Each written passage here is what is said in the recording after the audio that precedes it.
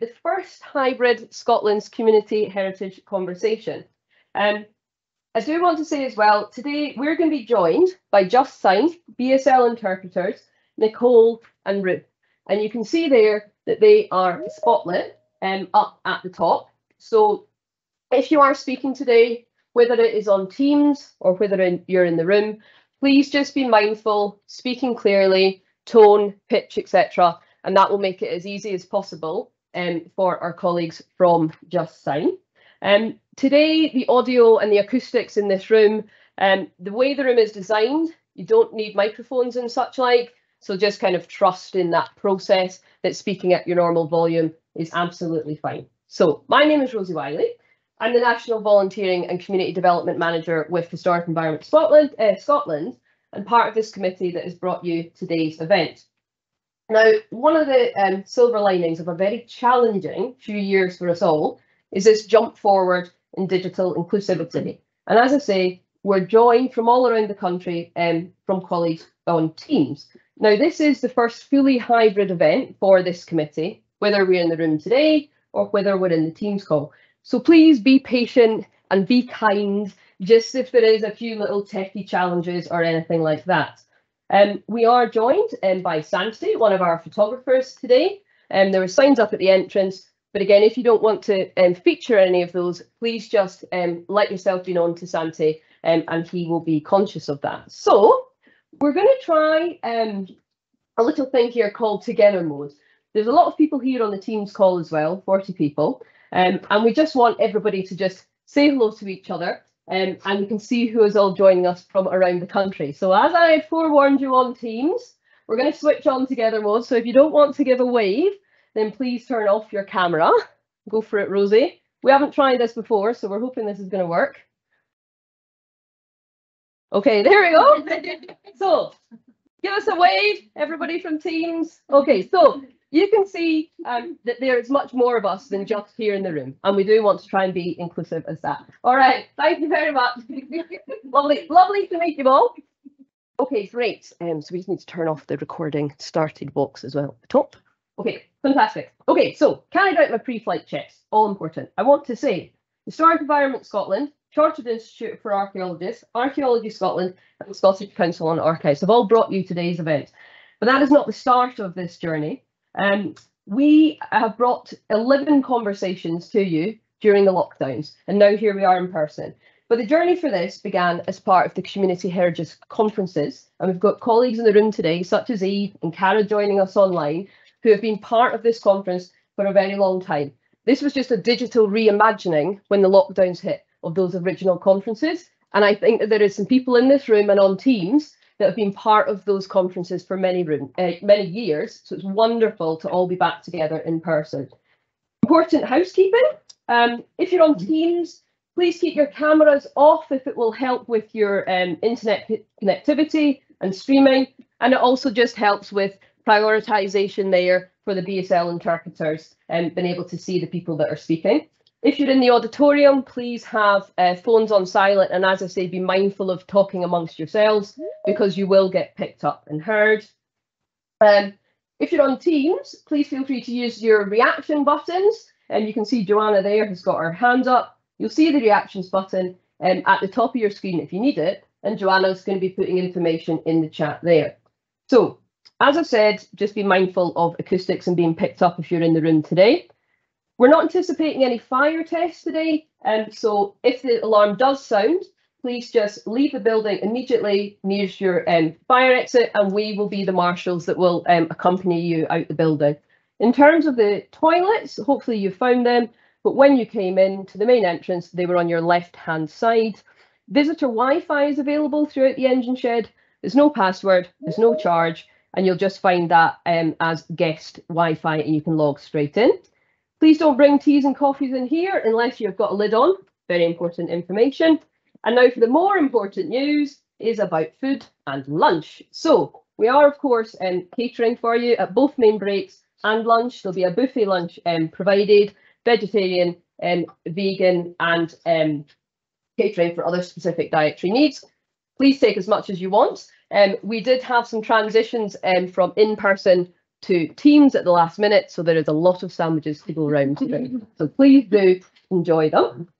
If you haven't already signed up for a workshop this morning, you'll see the sign-up sheets that are in there with a big arrow pointing down at them. You can't miss them. If you can do that at the break time, that would be wonderful. And also, Joanna will be sharing information to anybody that is on the Teams call about your online things. So one of the great things about today is that the content has been completely curated by yourselves.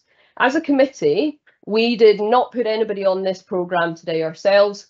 We did a big call out, we wrote out to people. So everybody that is speaking or is putting on a workshop today has volunteered themselves as that call out about exploring the topic of resilience for community heritage, for the wider sector, and the potentials that's coming out for collaboration and working together. So as I say, everybody that's here today, they put themselves forward to do it, and we're really excited to hear kind of what people's thoughts are and the conversation as it progresses. There's going to be a panel later on, so there'll be Q&As at the end of each speaking session, but also you can save questions for that panel. Completely up to you, but please don't stay quiet. Say what you want. That's what these conversations are all about. At the end of the day, you'll be able to talk to some experts for kind of drop-in informal surgeries, if you like, and there's information about them on the programme. So a wee bit of a Slido warm-up. So you'll have seen here, there is a QR code for a Slido, and there is a QR code also for the all-important agenda. So if you've got your smartphone, if you get your smartphone out, and you scan this big QR code here, I'm going to do it as well. So basically, Slido is a tech that helps bring us all together. So you just go into your camera settings, and it will bring it up. And then you click on it. And open it up. This is actually quite hard to do whilst holding an iPad as well. Okay, great. So is everybody into Slido? Raise your hand if you are. Oh, that's full house. Brilliant. Okay, then. So you can type a question. Yep, so we can bring up the next one. Here we go. Okay, so the first question is as on your badges that hopefully people have written here that are in the room. So anyone joining us on the Teams call, we ask people when they arrive to just pop "to me heritage is" on their name badges. So is everybody there? Thumbs up please from Teams as well if you've got your Slidos live. I think everybody's concentrating on that. Okay, everyone's concentrating. We'll go with that. Oh, yes, look, there we go. There's all the thumbs up there. Okay, so pop into you what your heritage is. Essential, expensive, newish. The furniture, inspiring, sustainable, history, community. Oh, I love this. Inclusive, essential to life. I love that one. Whoever put that, to be shared, everything. That's what I was thinking as well, whoever put that. It's everything all around us. Sustainable, continually, fascinating. Okay. So we are going to keep going. Look at this. Everyone's coming in. 4 participants typing. Sorry, I get a bit overexcited with Slido. I'm not going to lie. This will be a theme throughout the day. So when this word cloud is generated, we are going to share this.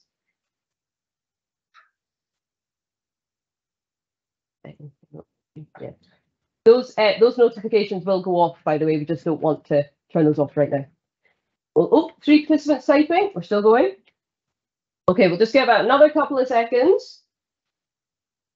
Okay, so you can see here how Slido is functioning, and this is just a bit of a warm-up for us, basically. But we're going to use Slido throughout the whole day. We are going to go, oh, there's more people. I really don't want to stop. Oh. Okay, yep. Okay, so if you go on to the next one. Okay, then, so what is your power animal? You've not got a phone out. Do you want me to put your power animal on the phone? What's your email? What do you think? I'll put mine in. Right, I am a unicorn. Yes. Don't think the panther and the unicorn want to meet each other, and they go, oh, it's just like a Julia Donaldson novel. I love it. Oh, I feel like we need a. We've got any storytellers in the room? I feel like we could sort of bring this all together quite nicely. Okay, so this is a bit of fun. You can see how it works. Slido is for you today. So throughout the whole day, you will see on the left hand, top left hand of your Slidos, Q&As as well, okay? So as the day progresses, you type in a question and that will get collated into the brain of Slido. And that's a way of you being able to pose a question to the speakers as they're talking, basically. But the main reason is so that everybody on Teams and everybody in the room has the same opportunity to put the questions in, okay? And then when it comes to the Q&A, I'll read them out. What time is lunch? 12:30. Very important. Yeah, I should have maybe covered that already. Thank you very much. So we will read them out directly, but obviously ask your questions live. It's not all about digital today as well. You don't have to use Slido, of course, goes without saying. And it's the same in the Teams call. When we start the Q&A, we'll ask, first of all, does anyone in the room or anyone in the Teams room have any question? But Slido really is just a little bit of fun. Okay, so today really is about your conversations, okay? This committee is just here to facilitate them. So sit back, enjoy hearing from like-minded people. And as I say, please don't keep quiet and say whatever is on your mind. And that is what we're looking for. So we have got our first presenters coming up now. Okay, and that is Dom and Signe. I'm really sorry, I was practicing that and I wasn't sure I was going to get it right. From Our Story Scotland. Dom is chair of Our Story Scotland and a keen community mapper. And Signe is treasurer of Our Story Scotland and museum studies postgrad at Aberdeen University. Now, Dom was going to be here today, but actually tested positive for COVID last night.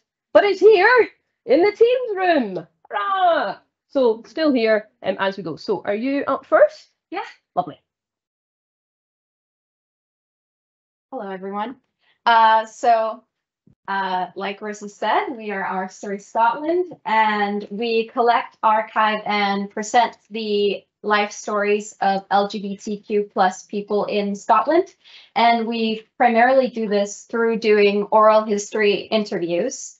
And what we're going to talk about today is how that doing oral history interviews adds to mental and emotional resilience and well-being in both the interviewee and the interviewer. So I will talk about the interviewees first, and then I will afterwards take it over to Dom for the interviewer. So if I could have the next slide, please. So I'll take you through some examples. So first I'd like to play this clip for you from Nick.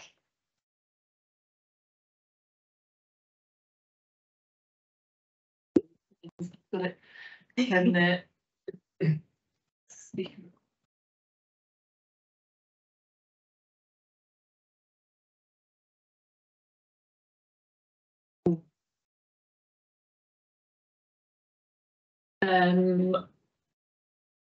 Oh, I need to have my sound on. So.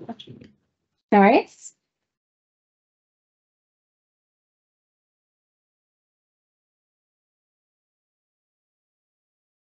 Oh, and I should also say this clip is from earlier in Nick is telling about how in his earlier life he identified as a lesbian. So this clip is about his sister finding out and him finding out that his sister knows.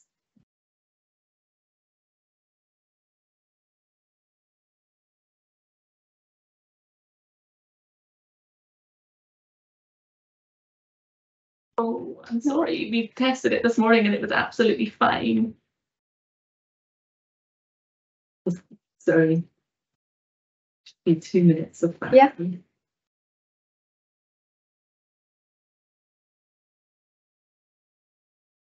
Sounds not doing anything. Let's try it again. You hit the show your screen. Then I hit the send button again. 17, I was still at home, and when I'd met Alison, I started writing about it in a diary. You hit that. And I used to keep it under like my mattress in my bed. And my sister, I used to share a room with my sister, but she found it. She obviously went looking for something. You know, there's no way you get.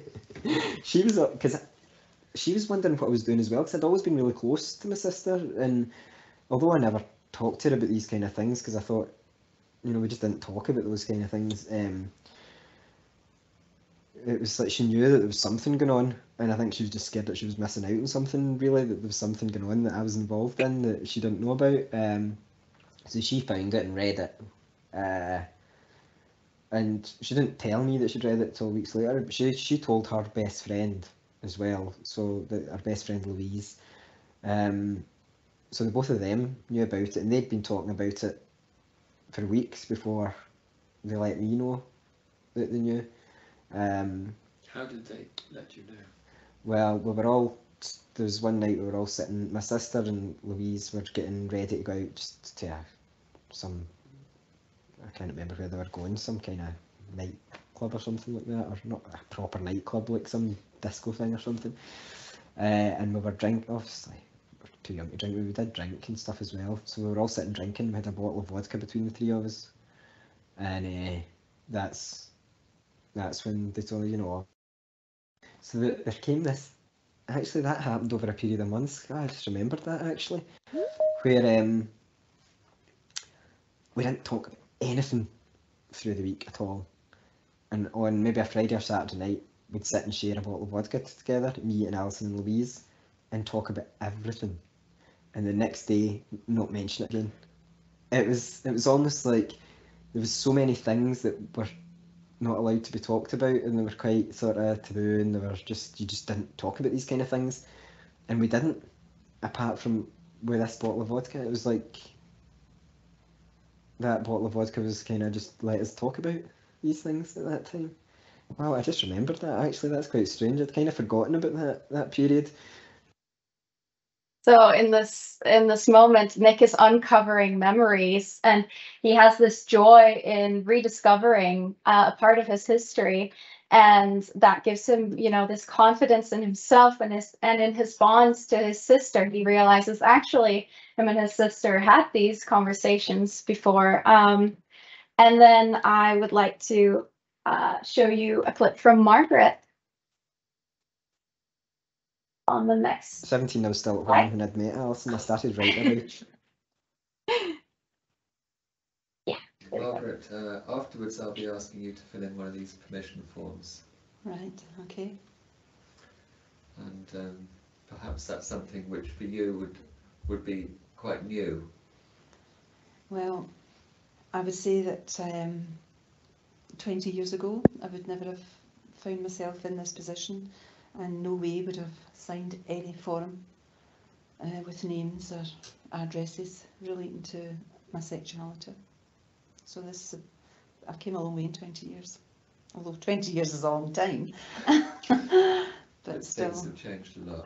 And I feel it is important for me to maybe put this down on record. Well, it's very important for us too. Mm. So, can you tell us something about your background and your age now is? 58. Right. 58. I was born in Glasgow, in tenement, and not far from the city centre. Working class parents, and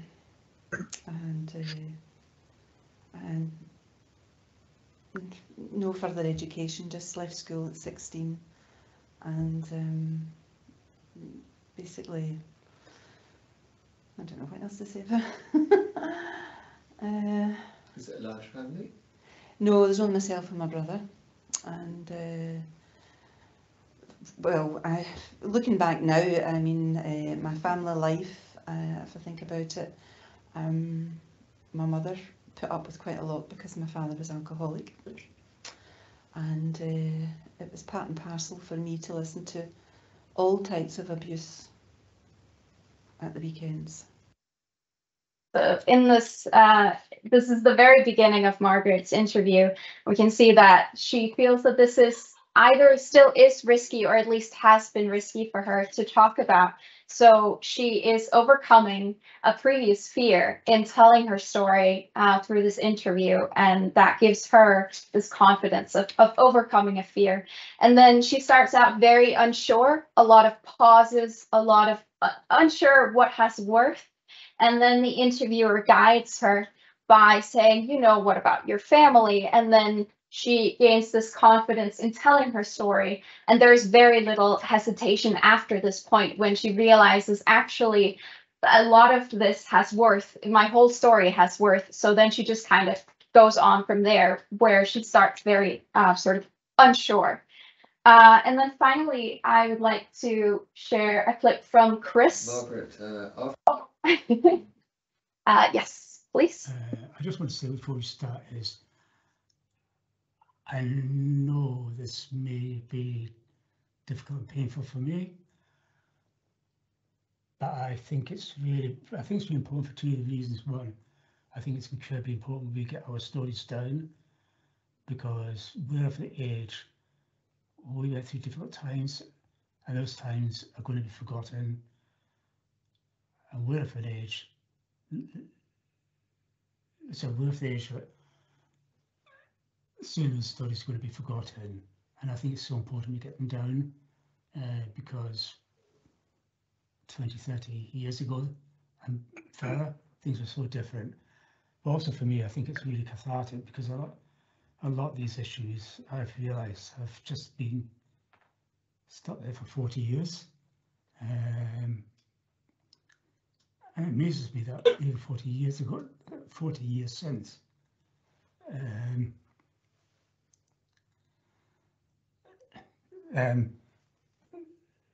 that the whole situation stuck in very emotional tears.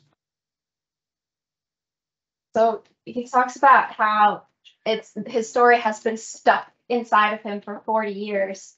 And he also talks about this catharsis that he's looking for in this. And he actually wrote to us after the interview, if I could get the next slide, please. He wrote to us, "The story had been inside me for 40 years next year." So that was last year, 2022. "And the tears shed were always into an empty void. I finally had ears that would listen to my experience, my story, and those tears were no longer into that void, but were heard. And now my story has been recorded for posterity." So he had the story that was stuck inside of him, and he finally got to tell them, and his tears no longer felt like they were unheard. He felt heard, understood, and he is relieved that now his story will be shared. So that was some insight into how interviewees can feel in this process. And now I would like to take it over to Dawn to talk about interviewers. Morning, everyone. I want to stick with Chris for a minute, because like he talked about finding those ears, he finally had those ears and had that catharsis, was unstuck. So that in itself can be to have been part of that can be feel great, simply feel amazing. Can I get the next slide, please, Rosie? And this is from an interviewer, the interviewer that did Chris's interview. It's always a privilege and a revelation to listen to the life stories of our community. Engaging with a life story, you cannot remain impassive. You may be moved to laughter or tears silently. Of course, this is in the context of an oral history interview, but it is a privilege. You feel real honour that people have chosen you to share their story with, especially when it's a story like Chris's. And you cannot remain impassive at all. When you two meet, you're different when you leave. You're both made such intimate contact through this interview that when you both go your separate ways, you cannot be unchanged. Can I get the next slide, please?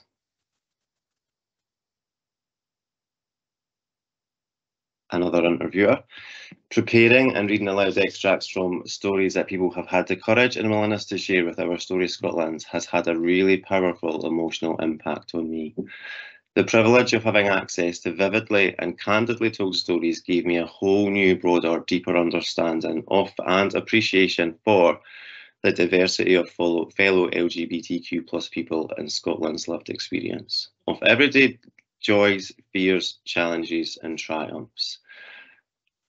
This volunteer got to choose stories and had their own identity reaffirmed. It sometimes puts you in a position to question your own identity, but after that questioning, you are definitely reaffirmed. Having that new understanding and appreciation of your own community, it changes from an abstract thing to a real feeling, a real connectedness. Next slide, please, Ruby. Reading aloud extracts from real lived experience and an event fostered environments where LGBTQ+ participants feel safe, comfortable, and enabled to share their own lived experiences, while non-LGBTQ+ participants have felt unable to take the opportunity of questioning their knowledge and understanding of LGBTQ+ people's lives, perhaps for the first time. So this isn't just for us, this is for non-LGBT people as well. This isn't just tokenism, this is a place, a safe place to question through narratives, to get access to our heritage, sometimes for the first time. And that can also reaffirm people's identities. And being in the position to share, it's lovely. Just feels so nice to create that space for other people through sharing stories. Next slide, please. I have interviewed several people about being in Sheboom. Each time I have been surprised to find how strongly people feel about being part of Sheboom and the importance to them of belonging to a band on so many levels. Social, political, mental well-being.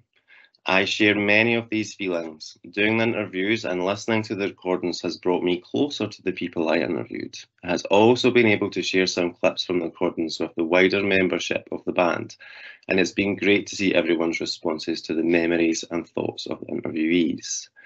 That surprise, that shock at having these shared feelings, this new perspective, and a new perspective is really important because it's shared. You've got that opportunity to have a shared perspective, and that reaffirms you. It makes you feel more connected. The interviewer who's listening at home, being part of that band is obviously important, but she's learned how different, again, it's not as abstract, it's much more fuller and whole, and being able to share them and see these responses, again, it's a lovely thing to be in a privileged opportunity to do. Next slide, please. It has also felt like a sense of community and confidence is built in the act of sharing stories. It is a privilege and a profound responsibility to create temporary spaces where people want to share a story from their lives and feel safe to share the emotions connected or provoked by the retelling of their stories. We speak a lot about this, about that sense of community, and confidence is built when you can, like Sina said, overcome that fear. Talk about something that you have been told all your life to keep quiet, to not discuss, that nobody wants to hear, and then to find yourself in a place that not just your story being shared, but people are reciprocating their own stories in response, and you get that lovely cycle of community building and coming closer. Next slide, please. Right, that's the end. I wanted to go right back to Chris as well and talk about his like, he wanted catharsis. He said he was stuck, and because we provided the ears, he could become unstuck.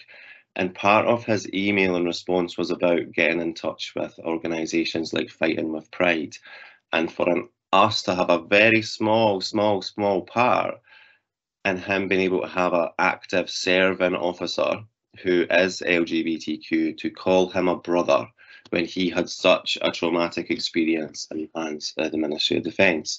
And for us as all volunteers to have a tiny wee part in him becoming unstuck, I do not have the words to express how that makes me feel. It makes me feel lovely. It makes me feel like I am really doing good. Not just archival work, but community work. It's lovely stuff. Thank you for listening. Thank you. Oh, questions? Brilliant. So thank you so much both for that presentation. Now, questions, before we go to Slido, where there's a few questions coming in, I want to go to the Teams room. Oh, round of applause there coming through Teams. I'd like to just go to the Teams room first. Does anybody have any questions from the Teams call that you would like to unmute and ask directly? Any hands going up? Any Martin? Martin's our roving reporter. Oh. No hands. No hands. Oh. A bit of echo there. It's fine. Okay, so any questions coming through live here? Anyone want to raise their hand and ask a question? Yep.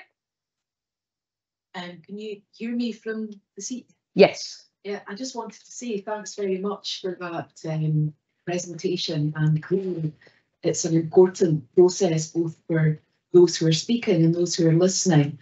And I was really interested, it's not so much a question, but I work at the in heritage at the former Crichton Royal Asylum, and I've recorded some former patients who had very traumatic experiences related to their gender identity in the 1970s. And I'd quite like to ask you, not today, but to maybe make some contact to talk about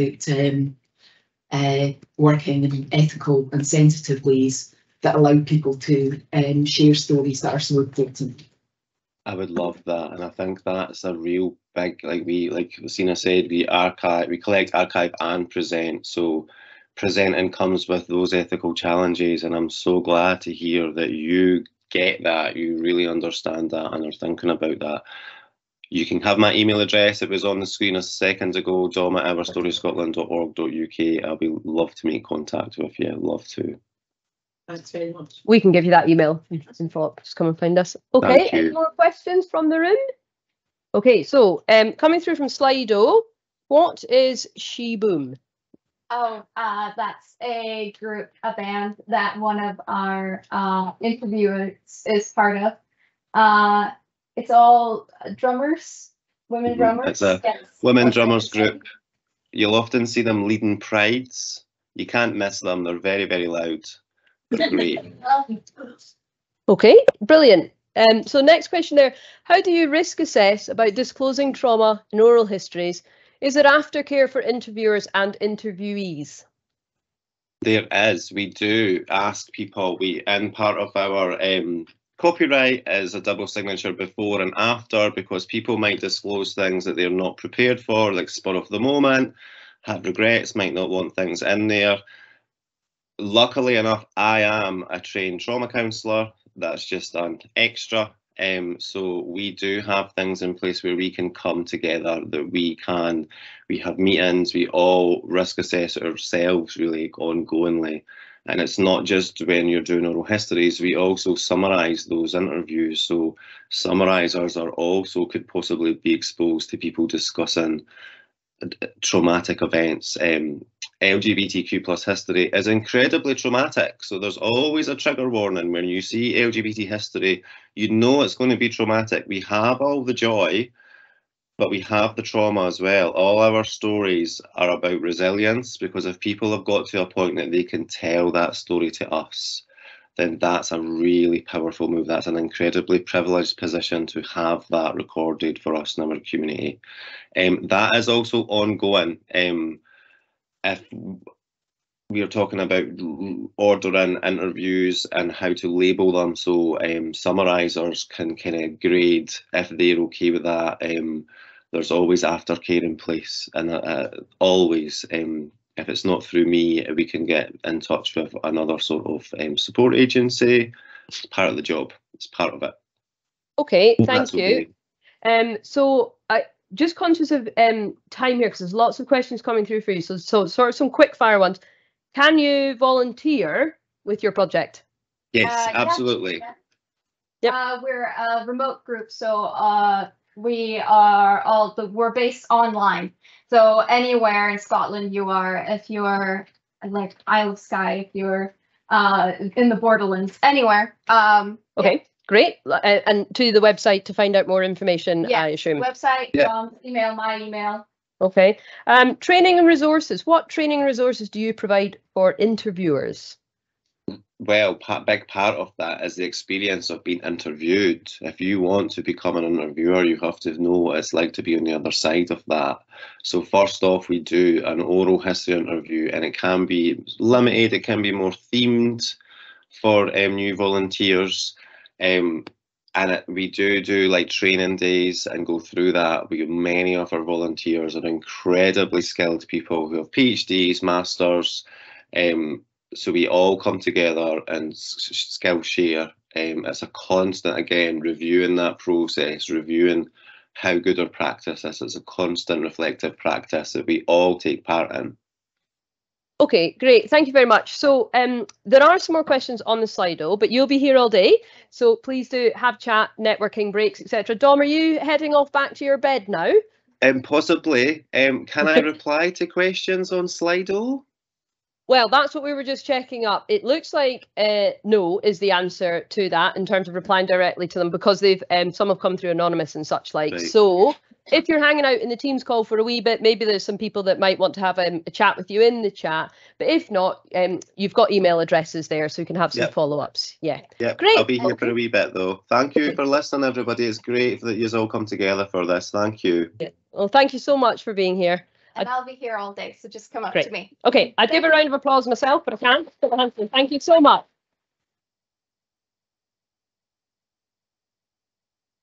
Wonderful. Okay, so next up, we're hearing about Coast, a project by and for our coastal communities. So we're joined by Camille Dressler, a chair of Small Isles Community Council and vice chair of the European Small Islands Federation. Her interests are community empowerment and community energy, as well as heritage and the arts. A Gaelic learner, she has established a crofting museum and bilingual crofting trail on the Isle of Egg, and is a founder member of Common Ich Trí Ich. Is that correct? Wonderful. Camille was the co-story gatherer for the Small Isles and the Road to the Isles, as well as creating many of the other stories gathered from throughout the West Coast. We are also joined by Dr. Katie Murray, who is coming in from Teams, is a project officer on the Coast Project. She works for UHI North, West and Hebrides on a range of projects centred around heritage interpretation and sustainable tourism development. So, is it Camille or Katie going first? It's Katie. Okay, wonderful. Off over to you, Katie. Thank you very much. And hello everybody, both online and in person. I'm just going to talk very briefly this morning, just to kind of give an overview of the Coast Project and sort of contextualise the work that Camille did before she does the bulk of this presentation. I'm part of a team at UHI that worked on this project, and we are part of a much wider team that also included tourism consultants, web developers, design consultants, and a big team of story gatherers that you'll be hearing much more about that kind of worked on this project and brought these stories to life. The Coast Project combines heritage and tourism. The overall purpose was to use West Coast cultural heritage, to use stories, to encourage visitors, to encourage people to travel to less well-visited places, as well as helping locals learn more about their own areas. Can I get the next slide, please? It began in 2020. The first stage was to gather a lot of stories, to gather a lot of this content. And we had several methods of doing this. We had an online survey. We had a series of online digital workshops. This was, of course, taking place in the context of COVID. So we probably had more online activity than we originally planned. But our most sort of novel and important and possibly a bit experimental story gathering method was the use of what we were calling local agents. If I could get the next slide, please. So we divvied up our area, effectively the West Coast, mainland and islands of Scotland, and appointed a local story gatherer for each area. This was a paid position. The gatherers were tasked with working with both heritage institutions and individuals within their community to unearth stories that might be used for this project, including ones, we thought this was quite important, that might not have been published elsewhere, that we were calling hidden gems. And the idea of this was that these were the people embedded within their communities that would know who to talk to, that would know where to go in order to unearth these stories. Can I get the next slide, please? At the end of this process, The team at UHI, we had received about 1,300 contributions, potential stories, using all these methods. This rather messy spreadsheet that I'm showing you, it was part of our curation process, where we took the stories, we decided which ones we were going to use. We used about 350 of them in the end, making sure we had a good geographical spread, making sure we were addressing a lot of different themes, and went about curating them for presentation on the website and app that I'm about to show you. So I'm sure lots of people in the room will be familiar with this kind of work. It was about doing additional research, it was about getting permissions, it was about sourcing images where we didn't already have an image. We actually worked extensively with some of the story gatherers again during this process, which wasn't something that had been written into the original project, but we found that actually going back and using their local knowledge again during this stage was absolutely crucial. And Camille, as you'll hear, got very, very involved with this stage of the project as well. I don't think we would have succeeded without her, actually. Next slide, I'm just going to run through a couple of outputs of the project, or what we actually used the stories for. We developed an app. This has all the stories listed on there. They're sorted by theme, they're sorted by subject, they're presented on an interactive map where we geolocated each story to an appropriate location. Next slide, please. That's just to show you how the stories were presented, and each little marker on the map there represents a different story. Next slide, please.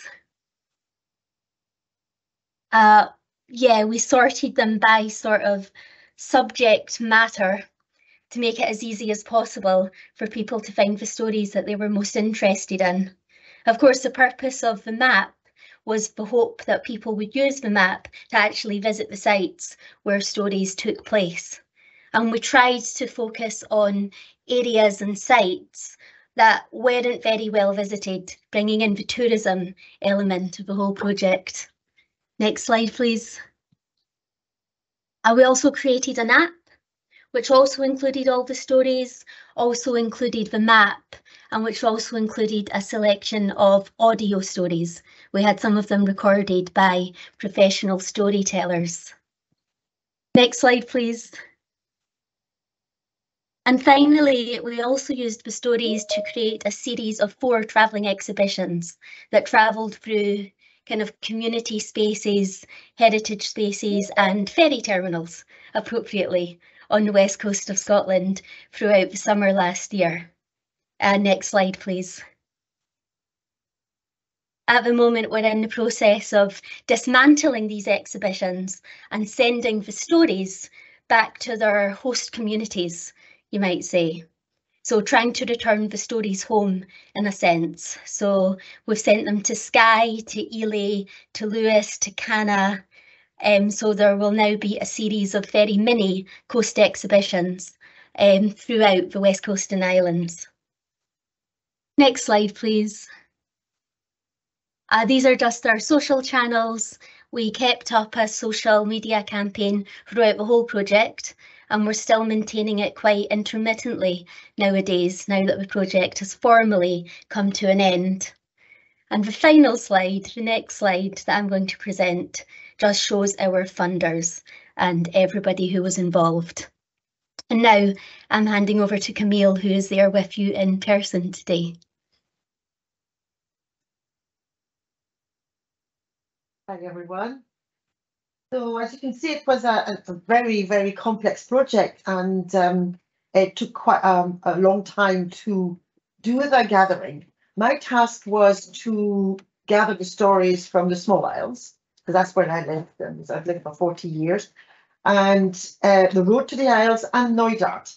So that was a bit of a tall order, because I live in the small isles, I don't live in the road to the isles, but I have contact throughout my long life in the West, in the Hebrides. So I thought it was going to be quite easy, but in fact it was actually quite complicated, because it was a question of finding the people that were willing to talk to me about things, and COVID obviously was in the middle of all that, so that was a bit of an issue. However, what was really good, and I'd like to get the first slide. So here we are. That's my home island. So I live on the Isle of Wight, which is the most populated, and you have Cana, Rum, and Muck. And all these communities are changing rapidly with a lot of newcomers to these communities. And I felt that it was really important to unearth both the past and also tell the stories of the people that have been important in the life of these islands. And perhaps the second slide, because it was developing, it was helping to develop also a sense of community to bring back the stories of these people that were important to the community. And I'm really pleased that the wee doctor in the kilt, Dr. Hector MacLean, who was the longest serving GP in the Small Isles, was part of the curated stories. And just wanted to tell you a little bit more about him, for instance, because he came to the Small Isles after the war, after serving in the North African campaign and being decorated, and in a Normandy landing. And he was my doctor. And when I went for my pregnancy check, he would offer me a cup of tea afterwards, and he would start telling me about the Normandy landing and his part in it, because he knew that I had lived in Normandy. So I just wish I'd recorded him then. But I wanted to pay homage to his importance in the island, because, you know, he did serve for 39 years, only retiring in 1990 after he was sure of getting a replacement based on egg and not on the mainland, as it was then threatened. Better an old doctor than a no doctor. This is frontier medicine, the medical equivalent of the Falklands, you would say, famously. And 2 months after his retirement, he actually delivered the last baby to be born on egg, and emergency arrival 2 weeks before its due date. He was always wearing a kilt, and he was famous for going to the other islands in a canoe when he could. The Isle of Muck, maybe not Rum or Cana. And I recorded Lawrence's memory of seeing Dr. MacLean when he was 12-year-old. And I just heard from his son that visited not long ago that when Dr. MacLean started, there was no phone on the island. And if there was an emergency on Muck, they would simply make a fire with a big black smoke, and that would be seen on egg, and then the doctor would go. So these kind of stories, you know, that are so priceless. It's really important to capture, because people don't realize what kind of medical services we had in the old days. The other person I wanted to record also was Lawrence, the Laird of Muck, has just passed away. And I don't know if anybody, any of you has seen The Prince of Muck. That was a film made about his life that was shown on BBC. I still believe it's on BBC, and you can catch up on it. But Lawrence was an amazing person, quite a charismatic character, and it was due to his vision of and his strength of belief that the island should be have a continuous population, and his struggle to bring in and maintain a small population on the Isle of Muck. He was quite a legend in his own right, because it was very much larger than life. It was described as a thick-set Viking of a man, and was once seen struggling to get a very large pony on board a very small boat at Glenelg Pier. Onlookers were particularly amazed at the size of his hands. In the end, Lawrence just tucked his shoulder right behind the pony's backside and hoiked the surprised animal straight on board. So Lawrence McEwen struggled to overcome and refusal to be beaten by the logistics of livestock movement has become legendary over the years. And one of the stories that I was wanting to share with the coast people was the story of purchasing Pathfinder, a prize bull from Lynn. Okay, so the bull arrived from the open sales to Mallaig in a lorry, and the plan was to put it in a horse box and load the box onto muck boats. Didn't work like this. Pathfinder went straight in and out through the front door of the horse box, took off and shot down the pier, making for the sea. Then he turned back, sped through Mallaig towards the railway line, and headed off towards Fort William. Lawrence finally caught up with him in Mora, and when the bull saw him, he went back towards Mallaig. A bit tired by that time, so it was easier to somehow get him back on the road, the truck, and finally onto the muck boats. Sailing over to Muck on the full moon, it took another hour to be between the farm, as he kept sort of lying down. He was so tired.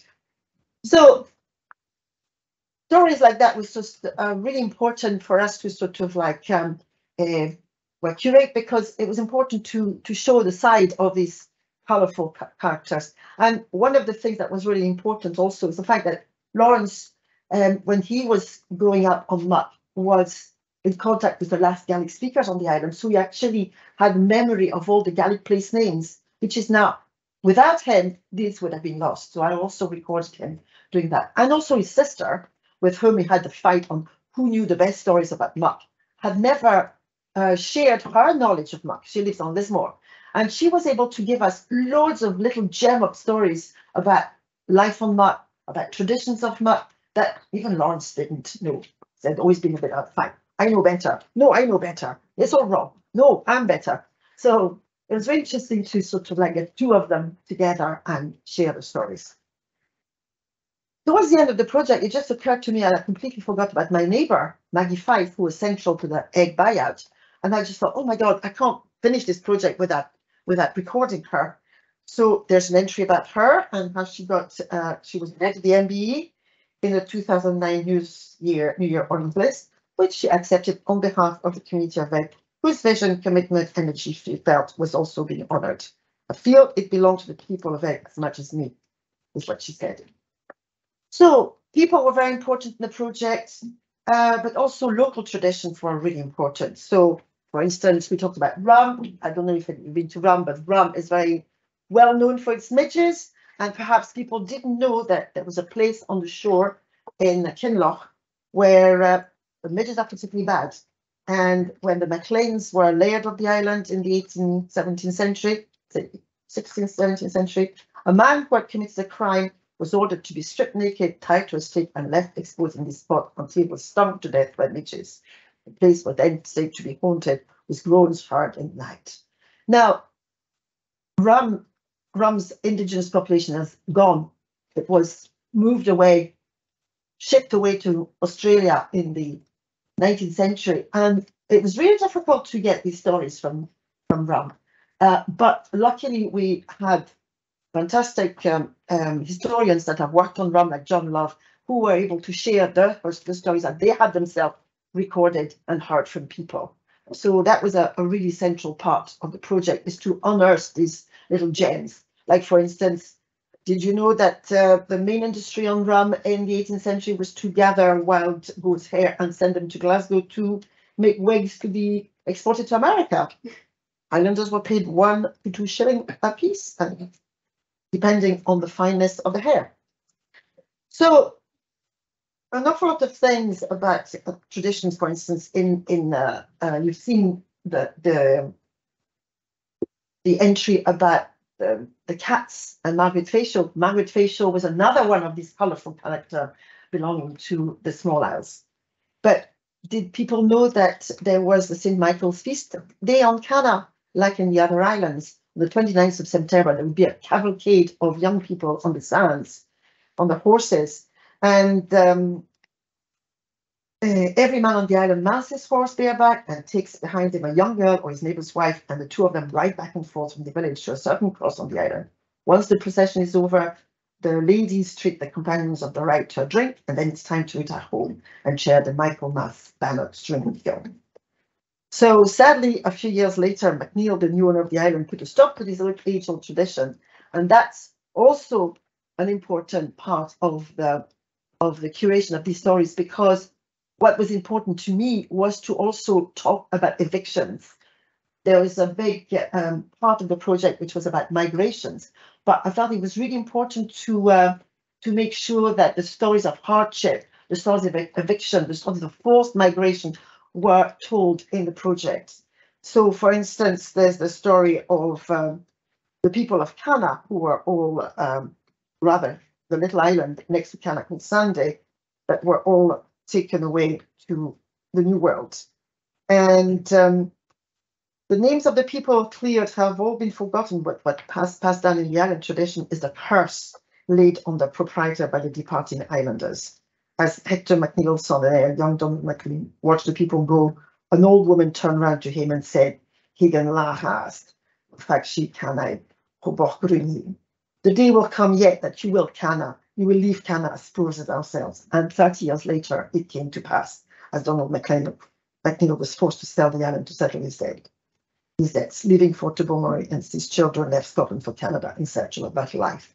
So perhaps we'll have another slide. You can see up there on the right the cairn commemorating the parades in Lewis. For me, it was very important to make sure that these stories were told so that visitors to the area would not just see the superficial stories or like, the tweed industry and everything like that. They would also understand what these cairns were, what these monuments were signifying in the landscape, and discover the stories of hardship that they had gone through. And that was part of the curation, to gather all the stories of evictions and make sure that they were all there in the final project. Important also was to tell the story of people that are fairly marginal in the culture of Scotland, the travelling people, and this is the heart of Argyll, the Tinker's Heart of Argyll, which is, according to travelling tradition, goes back to the days after Culloden.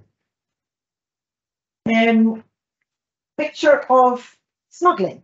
There were so many stories of smuggling, throughout the curation process that came through, and that was just really fun to read and work on. And there's another story from Hannah I'm going to tell you. There's always smuggling going on in those days. The brother of my grandfather, he used to smuggle. When the excise men used to come over after the smugglers to Canada by boat, there was a piper among the crew. And then when they landed, he used to play his pipes, and the piper would go ashore and play the pipes all the way to Murdo's house, and Murdo would hide everything. When the excise man arrived at Murdo's house, Murdo would ask him if he would like to have a drink. He would take him to the closet, take a bottle or 2 or 3 tumblers. I was noticed it so. They were getting the stuff from Tobermory to Mull. Of course, there's quite a lot of hardship to do with the smugglers, but they were very interesting to discover, and I hope that you will get the chance to discover. And I will finish with the stories of piracy. So many stories of pirates in the islands, and this one is particularly well known to maybe some of you. It's John Paul Jones, who became a founder of the American Navy, but his claim to fame in Scotland was that he got inside knowledge that a high-ranking Campbell was going home to Islay from India, laden with treasure, precious gems, and priceless artifacts. So he simply ambushed the packet boat, the equivalent of McBrain's today, McBrain's Fair today, that was linking Ireland to mainland, and he robbed Campbell and his wife, leaving them standing in their underclothes within sight of the home in Islay. Stories of Bersay and the pirates there that had to make a living when they were chucked off their land by the Mackenzie's invaders were also very interesting. And I do hope that maybe in the future, this coast treasure trove of stories will be mined by researchers, by filmmakers, by podcasters to make these stories more well known to the public at large. That's brilliant. Thank you so much.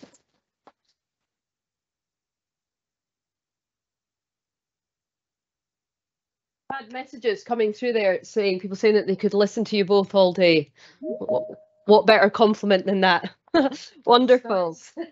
So there's a couple of questions that can be blended in here that have come through. I think rather than asking for any live questions from the room or from Teams, just conscious of time, that you can, are you happy for questions at the break and over lunch and such like? And if anyone puts anything to the Teams, then we'll come and ask. So a couple of questions around, is it possible to still make contributions although the project has ended? Well, that's a question for Katie really to reply.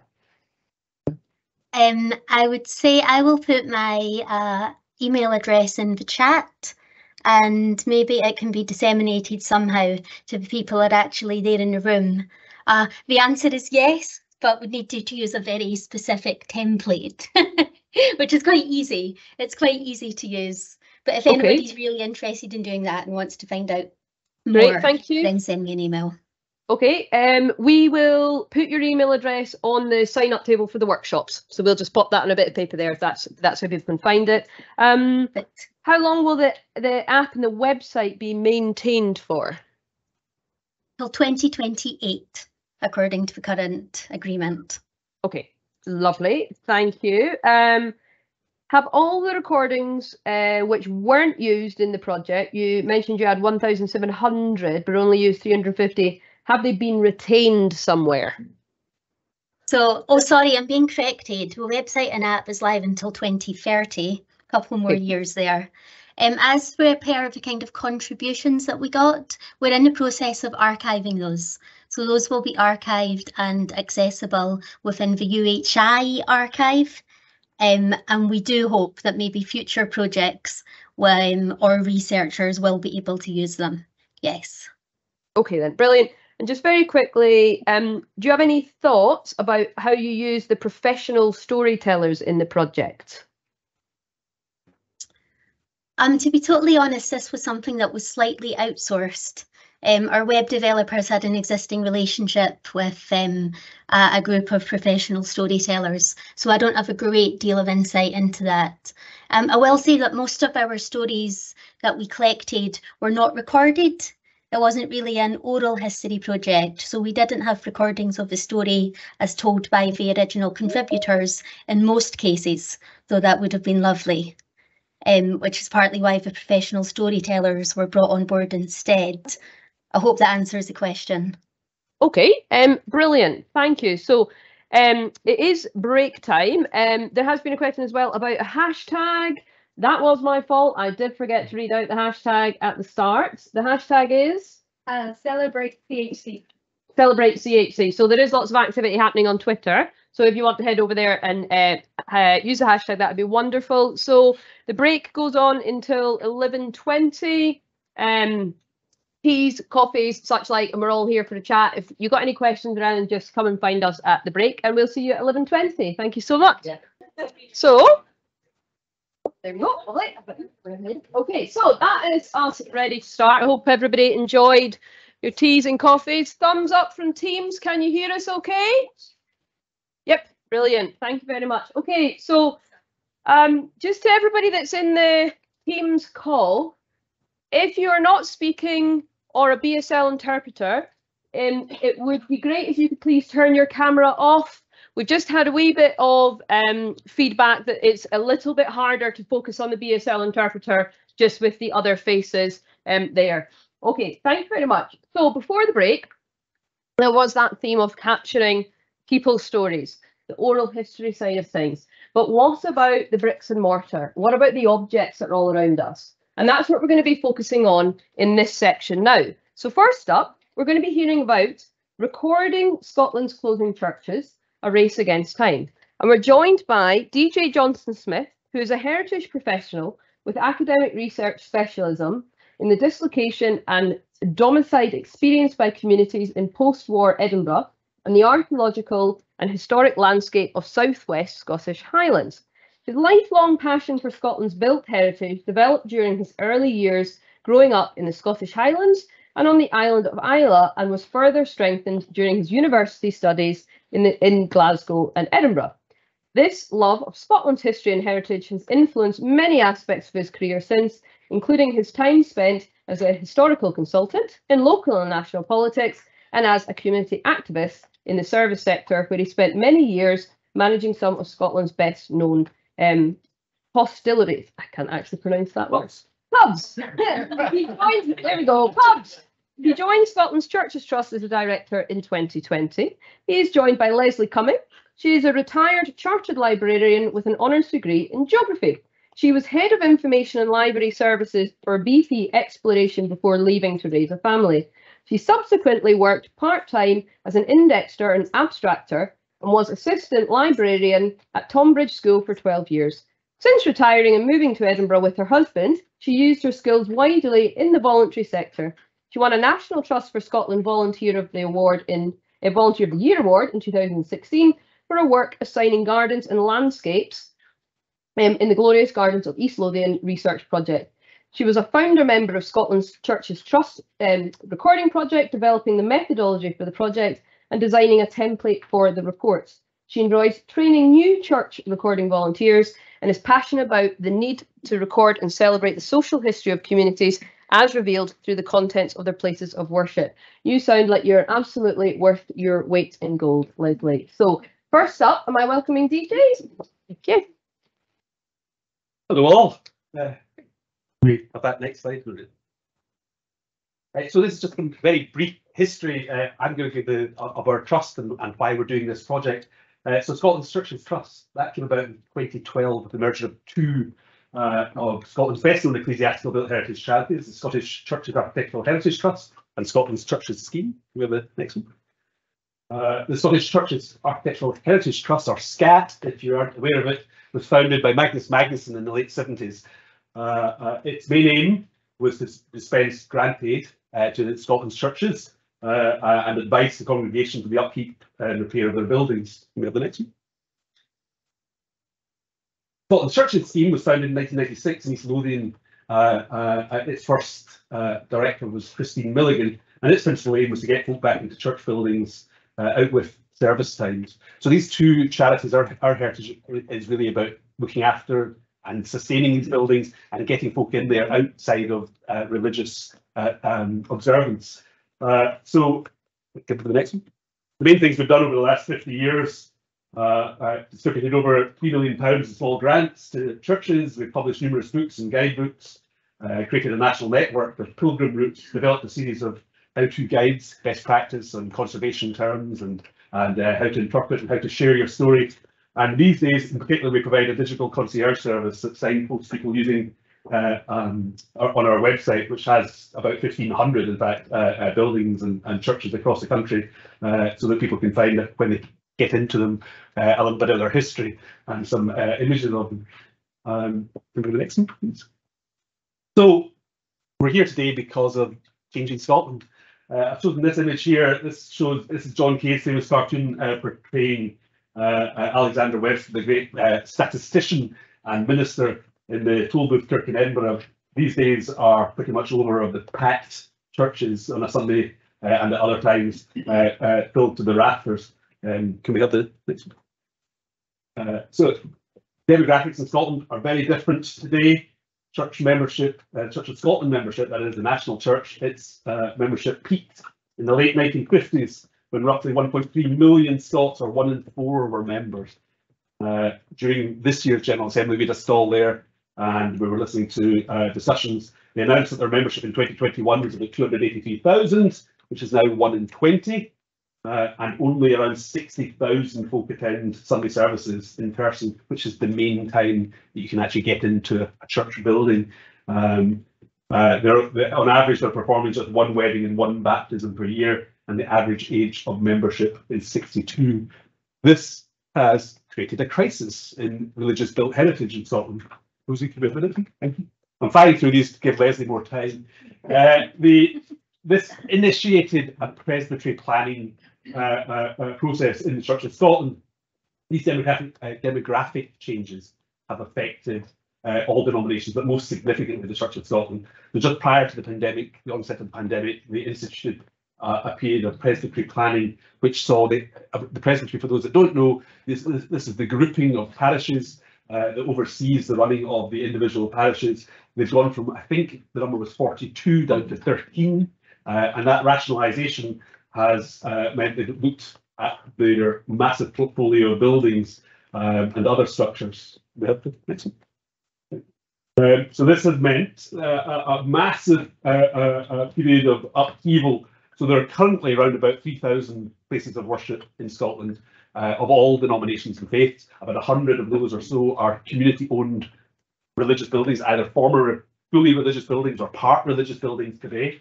By the end of this decade, about 1/3 of those will have been sold. Within the next 2 years, 400 of them will have been sold, and some will go into other use, some will be partial places of worship, many will become private homes or private buildings or fully other use.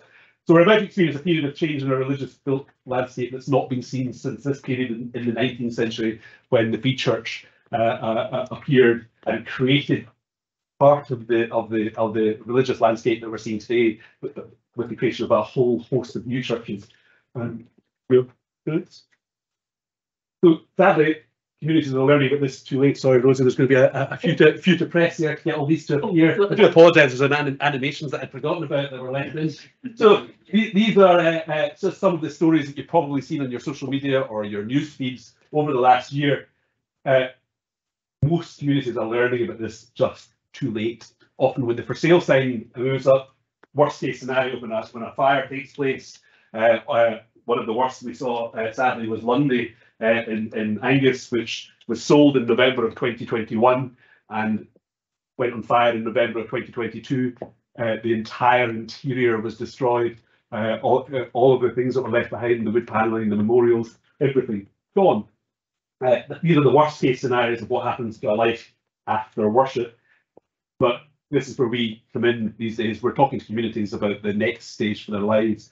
But part of what we're doing, this project, is to make sure that we don't have any more loss. We can't guarantee against loss, but we must make sure there's a record of these stories, because everything you heard in the first part of today was all about oral history. And what we're also doing is unpicking the intangible, the stories that are attached, because these buildings, that one there is in use. There's been a church on that site since 1100. That building was in use probably since the mid-18th century, 250 years, 10 generations of local community investing in that building. So this project is to unpick those stories and make a record of it. Next one, please. So what we're in danger of losing, the vast majority of cases, the exterior fabric will remain. It's all of these items that are in the church, and a myriad of things, and Leslie's going to talk more about that in a moment. But it's so important that we don't lose it. Grab that next one. Thank you. UNESCO have a very clear understanding of what tangible heritage and intangible heritage is. The intangibles of what we're going to lose here. Whether you're religious or not, I'm not a person of faith. There are people of faith, obviously, but this is what we're going to lose. These items have been gathered there for 10 generations or more. There's one church that's threatened with closure. It's celebrating its 900th year this year in Scotland, in Fife. It's got 3 years to sort out its community future. But that might not happen. We hope that it'll happen. But that's 900 years of people investing in that building, stories, objects. All of these objects have meaning, and they will be scattered. Can we have the next?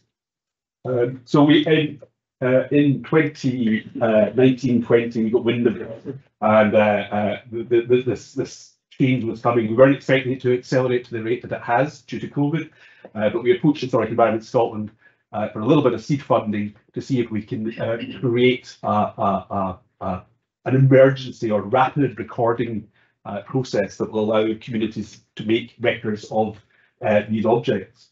So we launched it in March of 2020 when something else came along at the same time, which made it somewhat difficult. So we relaunched in autumn last year, and we've created a methodology that we have that next.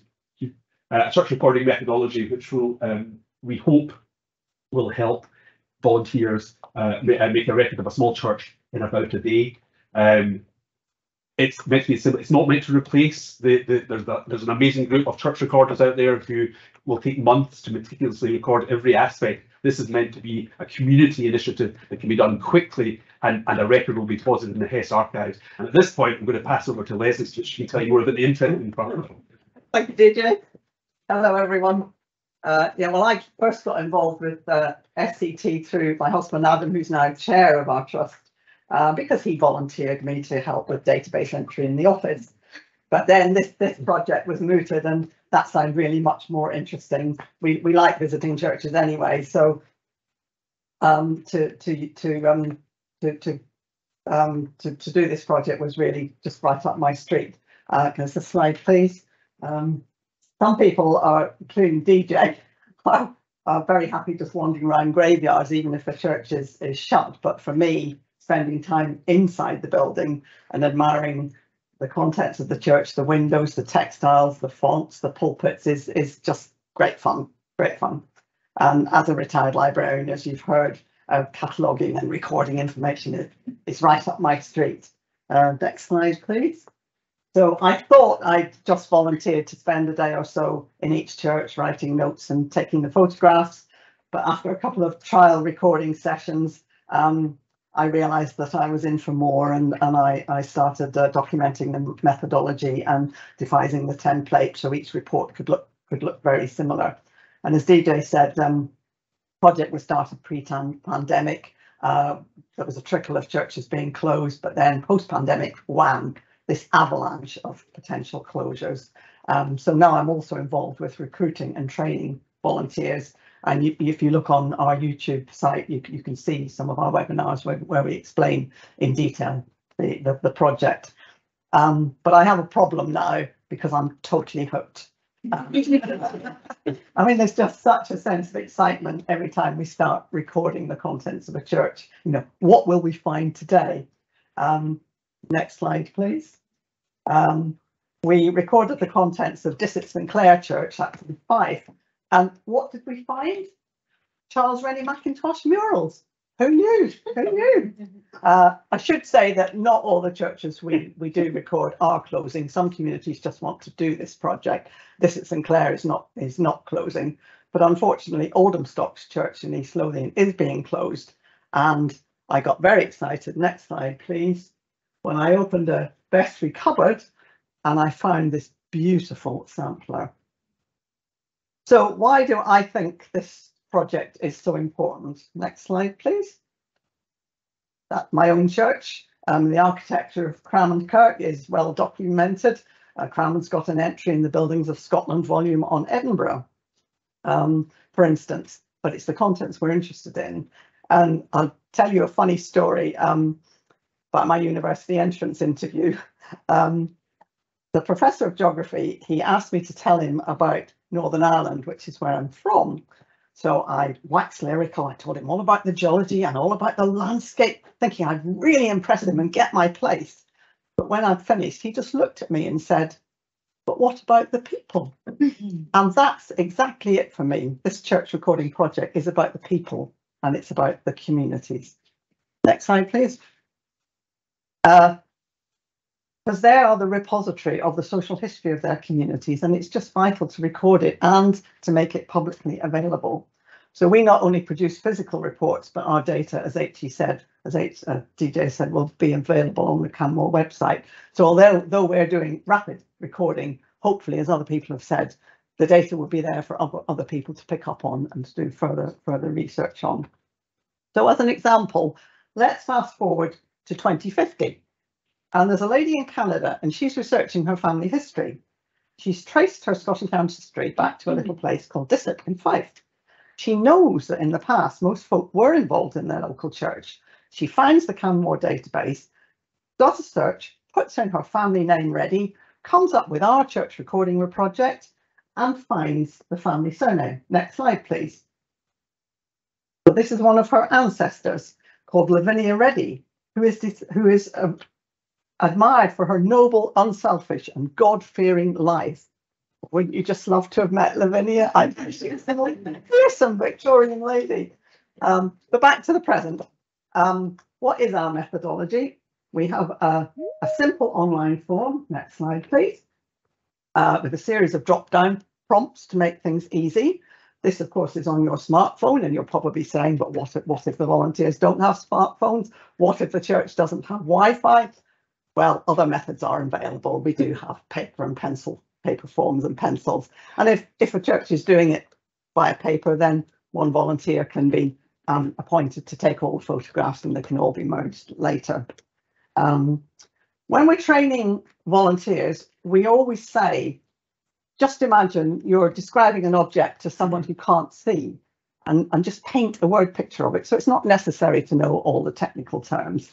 Curiosity is really the main thing. Just examine an object from all angles. Next slide, please.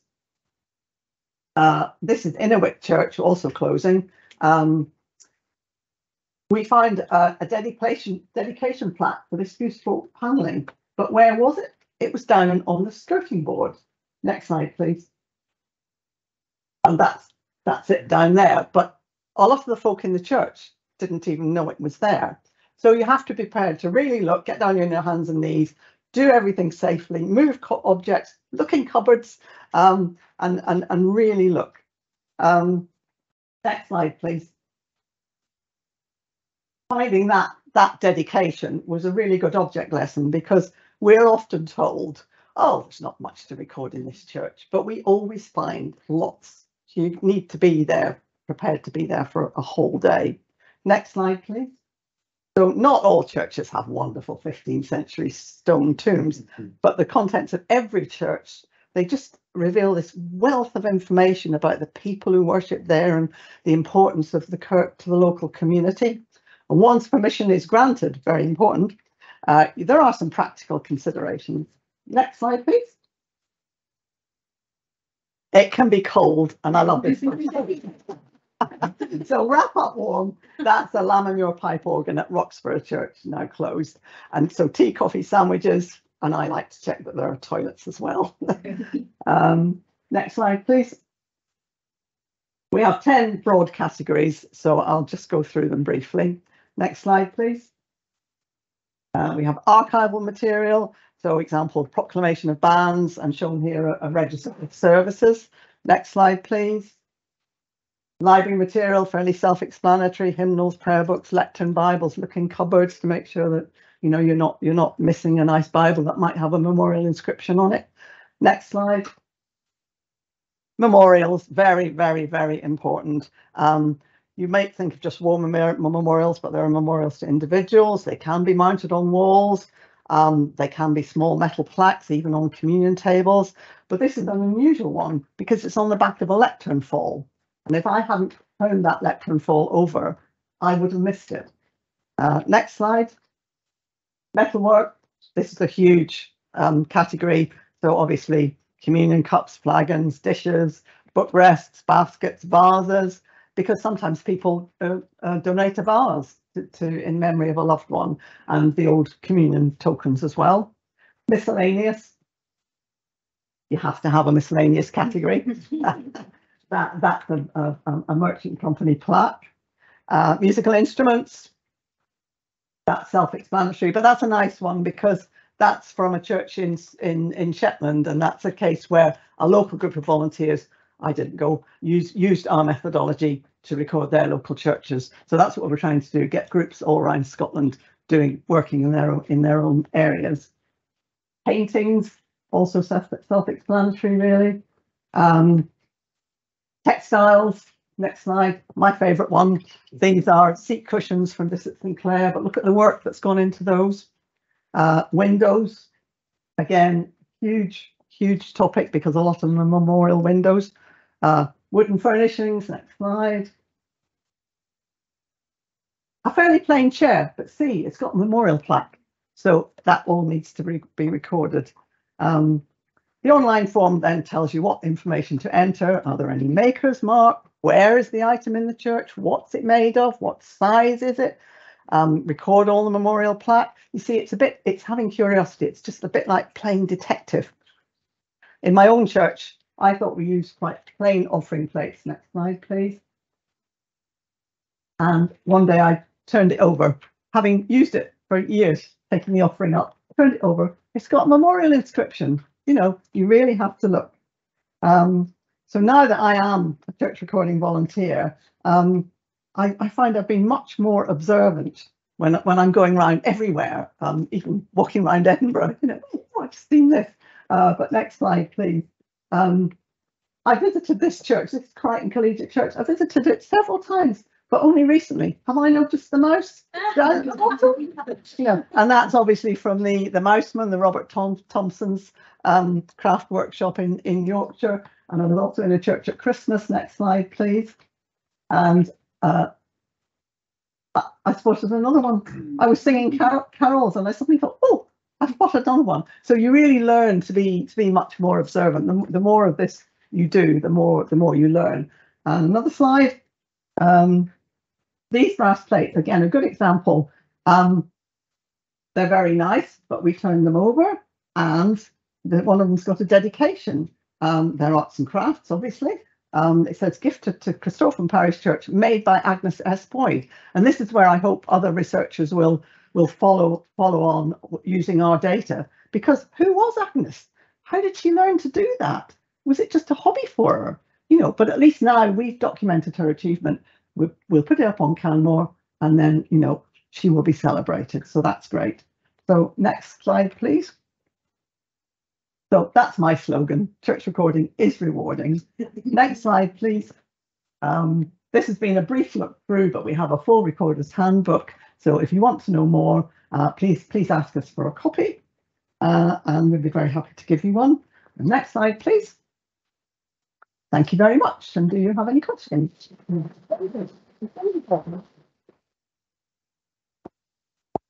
Well, that was really great. And yes is the answer to that. There's lots of questions. Okay. Well, first of all, do we have any live questions? Does anyone want to raise their hands? Yep. First of all, that just sounds so much fun. So I'm very good. Get involved. Get involved. Hashtag, what was it? Church recording is rewarding. Oh, yeah. For the churches that are closing that have tangible items, you've got partnerships with local museums, for example, that these pieces can then be safeguarded for the future. Because I run a local museum, for example, and I know that I would want to make sure that it stayed local and was accessible to local people if it couldn't remain in the building itself. Well, I think the simple answer to that is that we don't own the buildings. We're not the Church of Scotland. So what we encourage our volunteers to do is talk. You must bear in mind that every item that we turn the church upside down, all the items that are loose belong to the congregation. When the congregation is dissolved, it then stays with the building. So it's incumbent on, for example, a local authority to reach out to that congregation and say, we would perhaps be keen to offer a home for these items, whatever that may be, because at the moment the congregations are in free fall and they don't know that they have the contacts because there's been such a retraction over the last 20 years. So we're encouraging all congregations to do exactly that, to reach out, but sometimes they need someone to reach out to them as well. So if you know, you can get in touch with us at lunch, and I can give you a list of the churches we know and maybe in your area that are closing. You can maybe make that connection. They'd love to hear from you, I think. Okay, great. Was there another hand going up? Yep. It's a new hand. It wasn't there before. I was just wondering, I mean, I come from a different tradition, so I don't know how the Church of Scotland works on this, but do they not have surveys of the artefacts and the materials and the fabric and the contents of the church? Do they not do that? There's a version of it, and as they're closing, there's an inventory being done, but the inventory isn't necessarily as thorough as we might like. It's perhaps it can be quite subjective. If your minister is being tasked with doing it, he might or she might decide that it's only certain items worth recording. We have turned up at some of our recordings, and there's been a tidy before we arrived. And these items are now, oh, you wouldn't have been interested in all that correspondence from the 1930s between the minister and the florist and the minister and the undertaker. It's not the bin. So this, there isn't. I should also stress it's not just the Church of Scotland. All traditions are closing. So Episcopalians are closing their churches, Catholic Church are closing their churches. This is happening right across the board in Scotland and in England. There's a Save Our Parish group operating in England, desperately trying to reverse this process. So it's right across the board. These religious buildings. I mean, it is, but the Episcopal Church has their quinquennial surveys. Yes. And certainly those are quite detailed. I mean, they go through every window, every piece of furniture, every piece of stuff that's being kept in the church. I guess it might be locally dependent, but certainly the ones I've seen have been really detailed. And the Church of Scotland, the quinquennial surveys tend to focus more on the buildings. Right. And not so much on the content. Yeah. And that's important, gutters, ceilings and so on, but the items, not so much. Okay, thank you. Was there any live questions coming from the Teams room? Are they're all on Slido? Yeah, pop them Slidos. Okay, perfect. Thank you very much for that. There's a couple of questions around community uses. So when you record the contents, do you also record how the community uses the building? We'll record anything that people care to share with us and put that into the notes that will be transferred into your own archives. Okay, so but does it talk about the kind of importance of place and what the hall might be used for if the space? It's not an oral history project no. in that way. Right. We're really, this is an emergency recording session looking at items. Oh, okay. But if people choose to give us stories, we will make an add it to the notes. Yeah. That hasn't happened yet, but we'll keen our recorders will take anything. Okay. What happens to the objects that can't be sold? They stay with the church. They stay with the church. It's just a very simple, because of listing planning consents, for example, windows is a big thing that people talk about a lot. We've been to a small church in Angus that hopes that there'll be public access to the War Memorial window afterwards. You need listed building consent to remove an exterior window. That's just often beyond the means of the surviving half a dozen congregation to arrange all of that, to put a new window in its place, and then safely store that window until the next opportunity to use it again. So these items are staying. We recorded one church that had the contents of 6 previous churches in it already. That church is now likely to close, so that will be 7 churches' contents perhaps moving. Their churches can't take all of these items. Okay, great. There's a lot of questions that are coming through the Slido. We're definitely not going to get through all of them. What time are you heading off today? Here all day. We're all day. So I'm just thinking, because at 4 o'clock, between 4 and 5, there is an optional networking session. I'm not sure if you have to head off exactly at 4, but I think it could be that, because there'll be questions for teams about answering these. Maybe we could do something with a breakout room at 4 for anyone on Teams who wants to hear these questions answered. We could maybe do a bit of a hybrid approach with any questions that haven't been answered. Something that Slido doesn't let you do at the moment is for yourselves to log in yourselves and answer them. So that's something we're going to reflect on. But I think we'll just have a chat throughout the day about being able to get answers out. Does that sound like a plan? Okay, then. Brilliant. Thank you so much.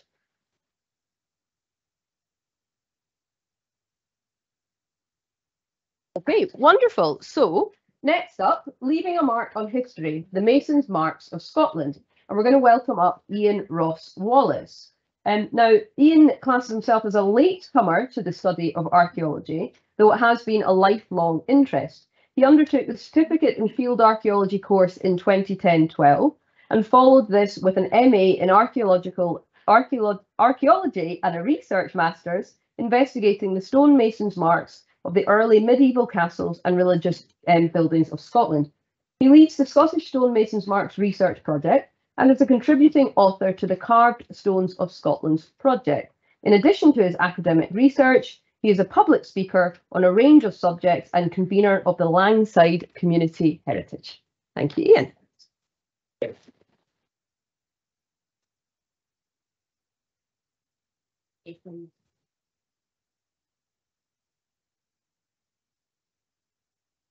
Thank you very much. My interest in Mason's Marks began by accident, as many of these things do, with a visit to Crookston Castle when I was surveying for the National Trust. And I had what's usually referred to as a light bulb moment where I spotted a stonemason's mark on the fireplace. And I managed to squeeze a 2-year research master's project out of that mason mark. I was a bit surprised to discover when I started that there's been very little done in the way of recording Mason's Marks in Scotland. There's only one other project recently. Most of what has been done was done in the antiquarian period, where there was sort of sketched notes, some of which are on Canmore, listing marks that were found by sight, but without any real assessment or analysis. Most of the work that has been done on Mason's Marks in the UK is in England and Wales. Matthew Champion, who leads the project down there, tends to lump stonemasons' marks in with church graffiti. And I hope that in the next 20 minutes or so, I'll be able to convince you to agree with me that that's wrong. Okay, next slide. So what is a mason's mark? Well, it's simply put, it's a sequence of lines carved into a dressed piece of stone to show the information about the person who worked that stone. And here you can see 3 different marks, the arrowhead, and the 3-pointed star, and my favourite on the end, M010, as it's known in the index, the bow tie. We very often talk about Bishop so-and-so built this castle, or Lord so-and-so built, sorry, Bishop so-and-so built the cathedral, and Lord so-and-so built the castle. And of course, it wasn't them. They got the charter, and they may well have paid for it, but it was the masons that carved the stones that created the building.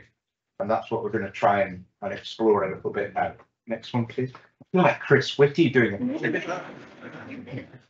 Why do stonemasons' marks exist? Well, there are a number of different reasons. First of all, quarry marks. Stones coming from a quarry to a site are marked with a code to identify which quarry they are going to. Bear in mind that I'm talking way back 1132, 1124, when David became king, David I. Quarries were already cutting stone for buildings, and it very much in the Anglo-Norman style. So the quarry marks would appear on the stone would go to the site, and then the stone would be cut and dressed. Next one, please. And here we have the next one is banker's marks. Now, banker's marks are the mark that the mason puts on the stone when he's finished cutting it to size. So the marks that you will see on buildings is the mark of the person who cut the stone to fit the space that it went into. Some marks may well be position marks, although they tend not to be visible once the stone is in position. And the arrow that you saw in the previous slide, I initially thought was a position mark until I discovered some of them in the same part of the building with the arrow upside down or pointing to the side.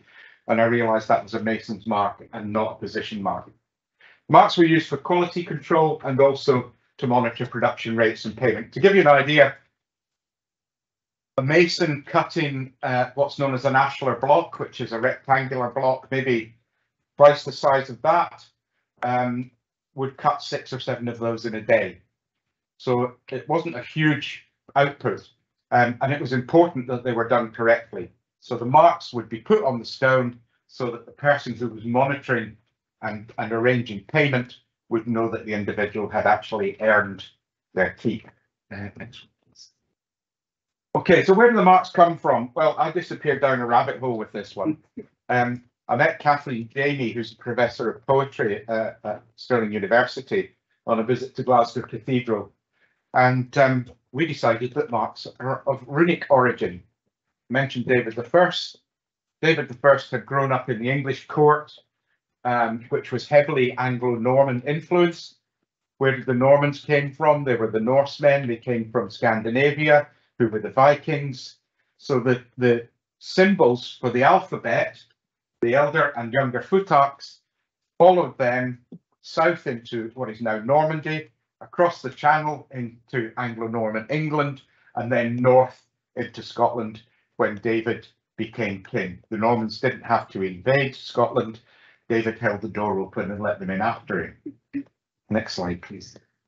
And here we have the two futarchs. And you see there are some differences between the marks that were used in the elder futarch, the older symbols, and the younger. Now bear in mind there's only 300 or 400 years between the two, and we are talking about something that's 1,000 years old now, minimum.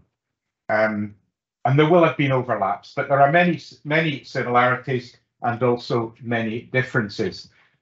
17 of the elder marks have been seen as mason's marks, and 18 of the younger marks. And they're very simple because they're straight lines, so they can be easily carved onto stone or wood, and very often used in timber construction as well. This one, please. Here we have some letters in the elder futarch and the younger futarch, and you can see that there are differences. So following it through can be quite complex. But let's say, for sake of argument, that somebody's called David is a stonemason. He would use one or other of these symbols to sign his name on the piece of stone that he worked. And that would be him signing his name. We've got an illiterate population. The only people who could read and write at the time scale that I'm talking about, 12th and 13th century, would be clerics in abbeys and cathedrals, and they would mostly be literate in French and Latin. So the symbols were very important, and it was a matter of pride. One of the masons at Glasgow Cathedral said he doesn't put his mark on many stones, only the worthy ones. He says he has worthy stones, and he has stones he gets paid to make. I'm not quite sure what HES would say about that, but he said it has to be completely perfect and no flaws in the stone, in the natural material, or he doesn't put his signature on it. Next one, please. So what can masons' marks tell us? Well, quite a lot of things. We can find out about the size of the skilled workforce. Glasgow Cathedral, 452 different masons have been identified. We found 1,182 marks, so many marks appearing repeatedly.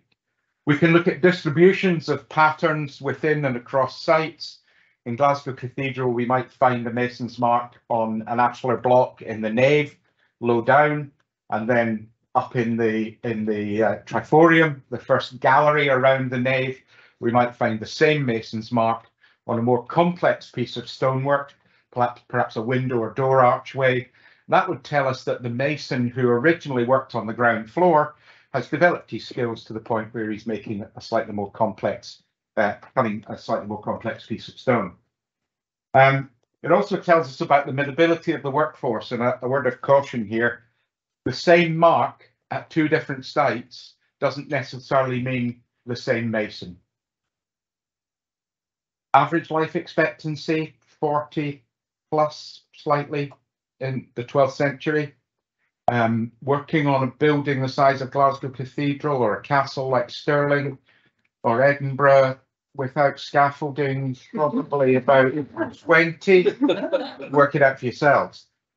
And of course, there's no retirement plan, and there's no disability, so you carry on working as best you can until you drop dead, and perhaps literally if you're up in the queer story. So Mason carried on working and wouldn't necessarily travel from site to site, but of course, if they're using the runic symbols as the basis of their signature, there's an awful lot of people with a name beginning with D or G or F or whatever it might be. So there's repetition of the same symbol being used in different places. And finally, the possibility of family connections. This is quite a complex one. I'll come back to that in a minute. Next one, please. Here's some simple examples of 3 marks. All of these found at Glasgow, and the next one, very complex, 12 lines, middle one.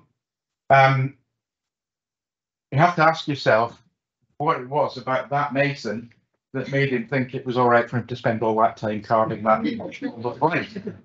Because it takes time and it's a necessary evil. He doesn't get paid for doing that.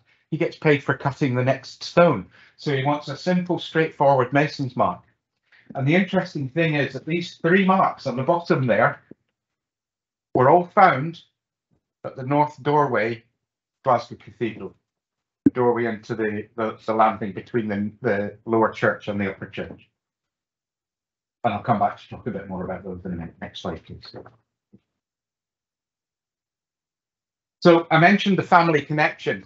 If your son becomes a mason, great stuff. But you can't use your mark. He might be George Jr. The cross on the left is the runic symbol for the letter G. So if your name's George, you use the cross. If he's called George as well, he can't use the cross because he would want to be paid separately to his dad. So he might add a line. And you can see what happens here, how complex it gets. We take the same basic mark and we add some lines and we end up with another 7 different mason's marks. So it really is a bit of a trail. Next, please. Mason's marks at Glasgow Cathedral. Total marks found 1452. 500. Sorry, these have been updated since I gave you the original figures. 421 marks at Glasgow that weren't found anywhere else, and we spent 650 hours surveying. So quite a lot of work gone into this by an awful lot of people who volunteered to put up with me going on about Mason's marks. And it was one.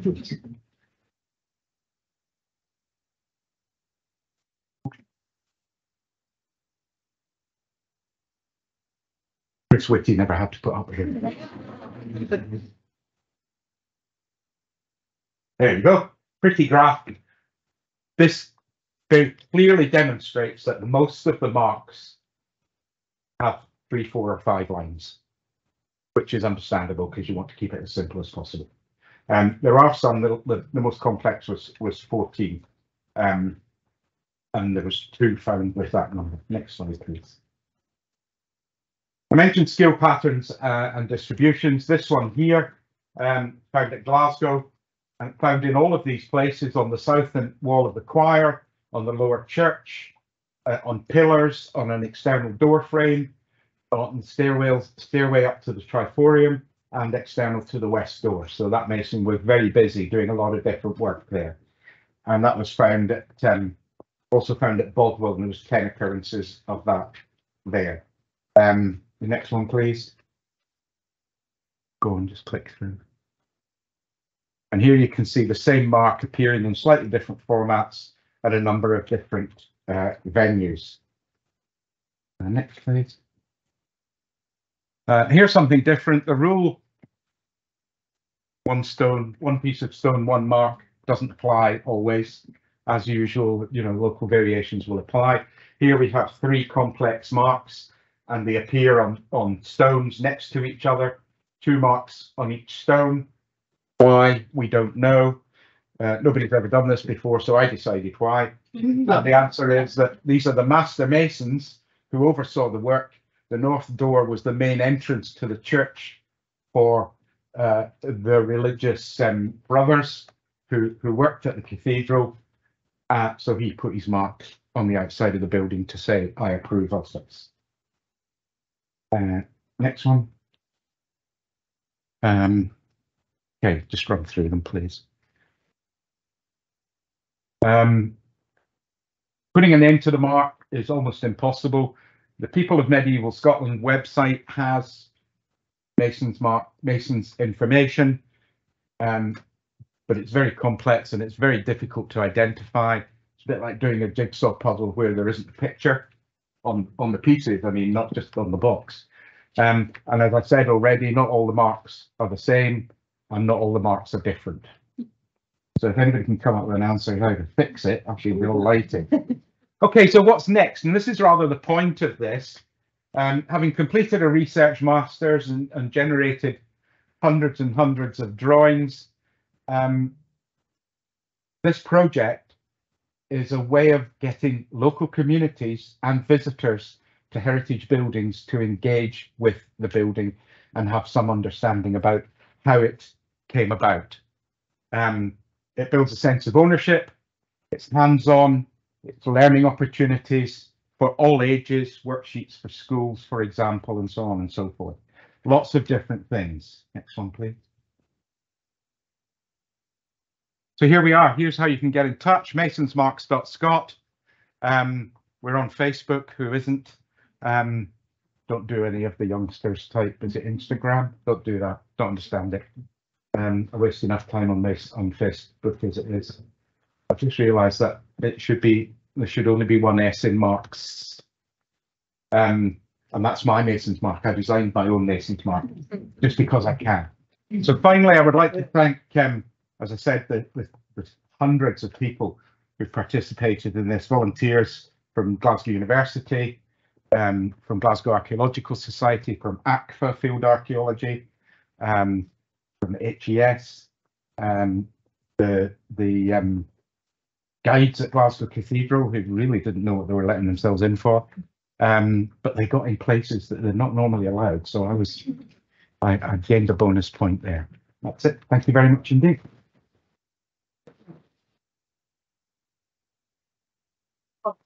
Another absolutely fascinating talk. Thank you so much. So, a couple of questions here through Slido, but first of all, is there any live questions from the Teams room that anybody wants to ask? Yep, put them all on Slido. Perfect, thank you. Any hands up in this room? Yep, go for it. Is this a tradition that's still continuing? Yes, it is. I'm really glad to see that there's a question up there as well. Masons traditionally do put their marks on the stones that they work. The requirement to put a mark on is no longer essential because people aren't paid on a day rate. The more the mason did, the more he got paid. So if he did 7 and his apprentice cut 1, he would get the apprentice to put his mark on that stone as well, and he got paid for 8 that day. Right? That doesn't happen now. People are employed in a very different way.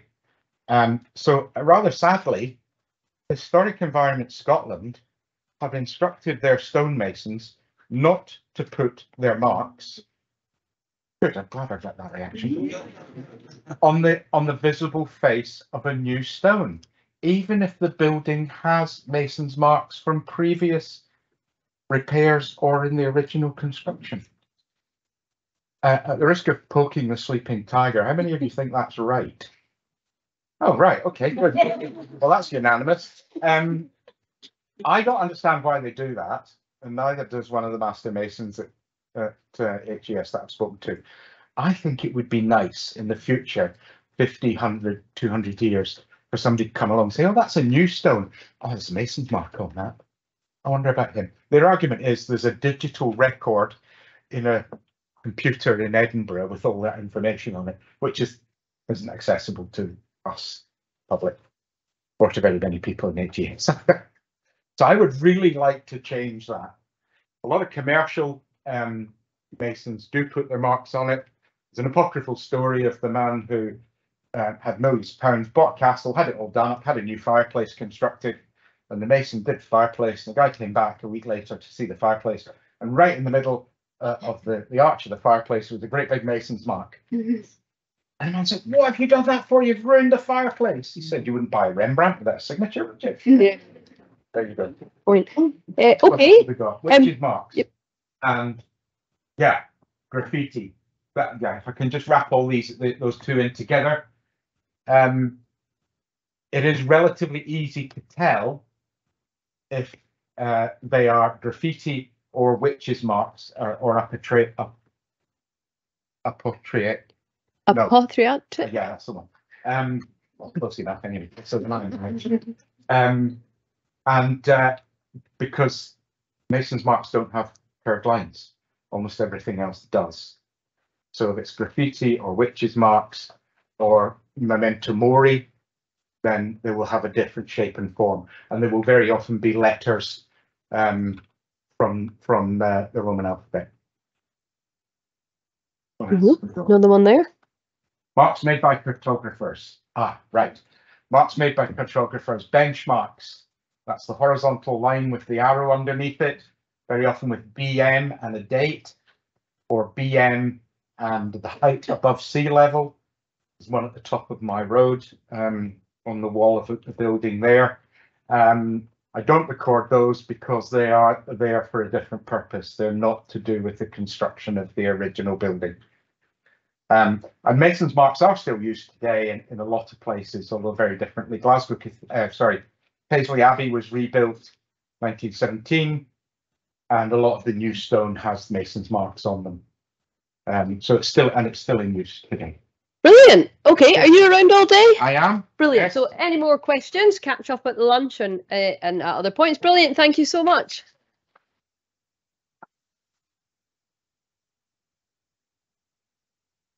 Okay, quite excited about this. Next up is 1 Minute Mayhem. So for any of you that have been at the conversations that have happened over the past couple of years online or at the Community Heritage conferences in person before the lockdowns, you will know all about 1 Minute Mayhem. So a quick fire 1 minute open mic session, your opportunity to share your projects, initiatives, achievements, or even just your views. So that as people have signed up in advance, or you can come down on the day. So we're going to run through the people that have signed up first. We have some slides, but as you're watching this, raise your hand and I'm going to pass over to Efoyle as the 1 minute host. Thank you, Rosie, and hello everybody. Can you hear me up at the back? And can you hear me in the Western Isles? Yeah. Good, right.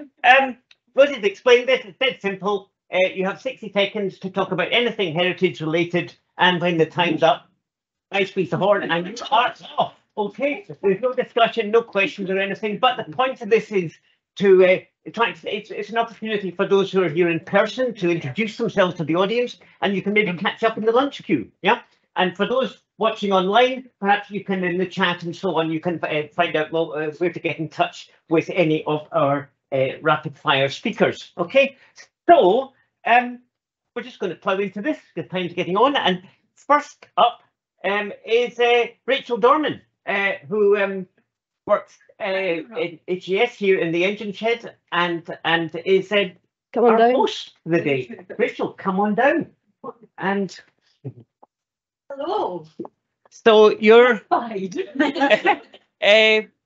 we'll say, do I just say go? Are you ready? Yeah, I'm ready. Yeah, okay, enjoy. Your minute starts now. Hello everybody, I am Rachel Dorman, the Programme Delivery Manager at the Engine Shed, and welcome to our beautiful building that we call home. So, the work that we do here, the work that I do, is to put on and support these lovely people to create an event that you guys can all come to. That includes conferences, training, workshops. Oh, I think I'm getting. Quick, the counter's counting.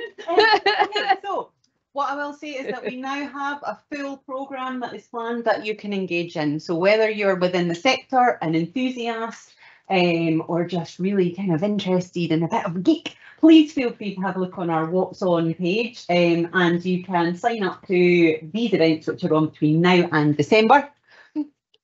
Please. Oh, yay!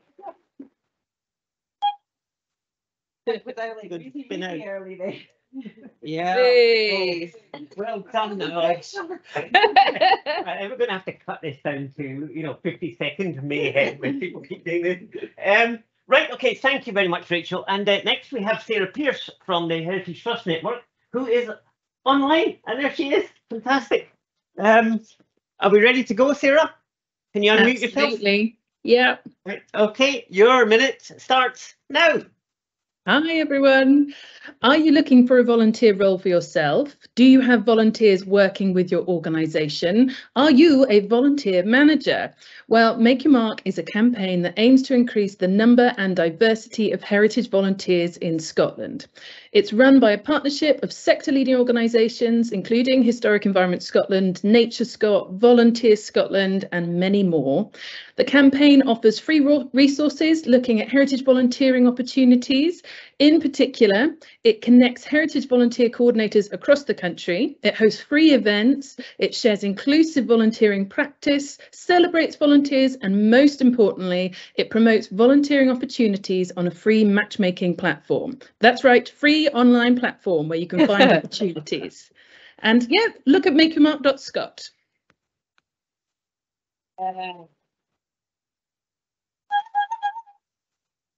Oh, well done. No, this is just too easy. How are you going to get on then, Rosie? Well, next we have Rosie, who's also going to talk about Make Your Mark, which they've got a 2-minute mayhem. I know. But the judges have allowed this. And if you're ready to go, Rosie, your minute starts now. Brilliant. So Rosie has just set the platform for Make Your Mark. So as well as being on this event committee, I'm also the chair of the Make Your Mark Events Action Group and vice chair of the Make Your Mark campaign. So I am here all day to answer any questions about Make Your Mark and will be at the end of the day. But what I really want to promote to you is our hot off the press Volunteer Managers Conference 2024. It's going to be called Inclusion at Every Stage. Now, as you can see, it's going to be on the 29th of February at the Engine Shed, and again, will be fully hybrid. So we're only about 2 weeks into our planning, but on the agenda, we are going to be looking about inclusion ready approach, how you communicate authentically within a community, using their own methods and styles, about relationship management with volunteers, being sympathetic to different backgrounds, needs. We'll have the Jambo Radio, Scottish Refugee Council, Disability Scotland, lots of different organisations that can share their skills and learning. To you as well.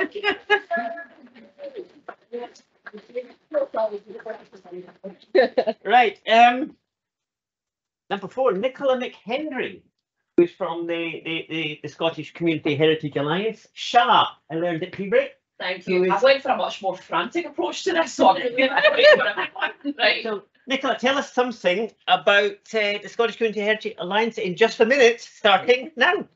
SHA was set up by and for people who work in community heritage in Scotland, and what was once a province of small traditional museums and heritage is now a diverse and lively sector doing everything from managing nationally important assets to delivering projects around intangible culture and heritage. It's thriving and demanding, and to us it's the most exciting growth area in Scottish heritage. Now, we work with HES and the other big players, but we support people with their boots on the ground, and we believe that a bottom-up collaborative approach is best. We create a community heritage network which can represent community voice at a national level. We hold meetups, conduct research, advocate on the national stage, collaborate and share skills, all with the aim of creating positive change within this sector. We break down barriers and we collaborate across disciplinary boundaries. We advocate for better opportunities where they're most needed in marginalised communities who have historically been underrepresented and underfunded for arts and cultural activities. With this, we aim to foster not only a sense of community ownership, but a cultural shift. One in which heritage is an instrument for social innovation, where we redistribute authority, expertise, agency and representation, one where the communities hold the power. So join us and get your voice heard now. It's free. And you will also be here all day, is that right? You've got info and you'll be here for the informal networking at the end to chat about your book. Brilliant.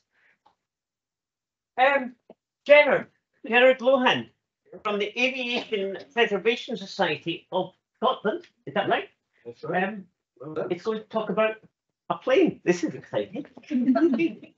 Yes, so, Gerard, if you're ready to go, then your minute starts now. Right, 23 years ago, the National Museum of Flight asked some elderly volunteers of the APSS whether they could build a flying, full-sized World War I aircraft for their collection. Now, the old boys had no money, and they'd never built an airplane before in their lives, so of course they said yes. And 23 years later, here we are, she's about to fly. Don't waste my time. And it's an incredible achievement, but I want to make clear that she's not just an aeroplane. She's actually got so much more to offer. When you see the reaction from young people, old people who come to see her, you can see the effect it has on them. And we want to bring that back into the community. We want to bring her out into the community. We want to involve the community in her future. Now, we're not recreating heritage, not bringing back heritage like these guys have done brilliantly. We're actually hand building heritage. And there she is.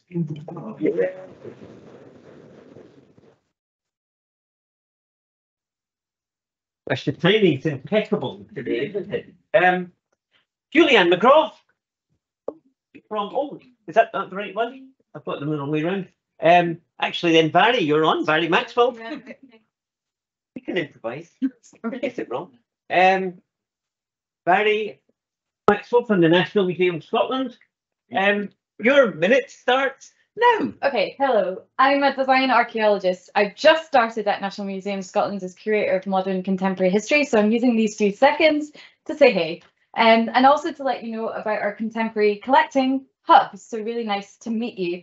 The National Museum of Scotland's always been a museum of the past, present, but I would also add looking to the future. So therefore, I have one foot in the past, one foot in the now, and my gaze looking ahead. I believe that by understanding the diverse material culture of the past, we can build more resilient communities, a strong sense of belonging, and also we can learn from designers of the past to build sustainable and equitable futures. I've loved the papers today.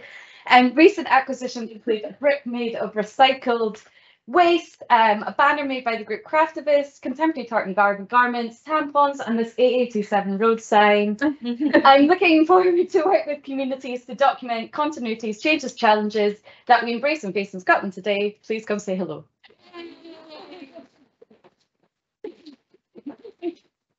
Thank you very. It's Julianne. is on now, and Julianne is joining us online. Julianne, how are you doing? Good, thanks. How about you? Okay, if you're ready, your minute starts now. Yeah, I'm Julianne from the Society of Antiquaries of Scotland Dig It project, which is primarily funded by HES. I'm here to invite anyone who will be coordinating archaeological fieldwork next summer to participate in our annual Scotland Digs awareness raising campaign, which helps deliver on Scotland's archaeology strategy. This year's campaign involved more than 20 fieldwork events coordinated by a range of community heritage groups and other organisations who benefited from a free webinar on barriers to participation, press coverage, Wikipedia uploads and edits, podcast appearances, and more. Fieldwork organisers have reported that engaging with previous campaigns has been valuable for a variety of reasons, including gaining more online followers and subscribers, and/or because people found their events because of the campaign. It's completely free for you, and you don't need to be running a public event to get involved. For more information, contact us through digitscotland.com.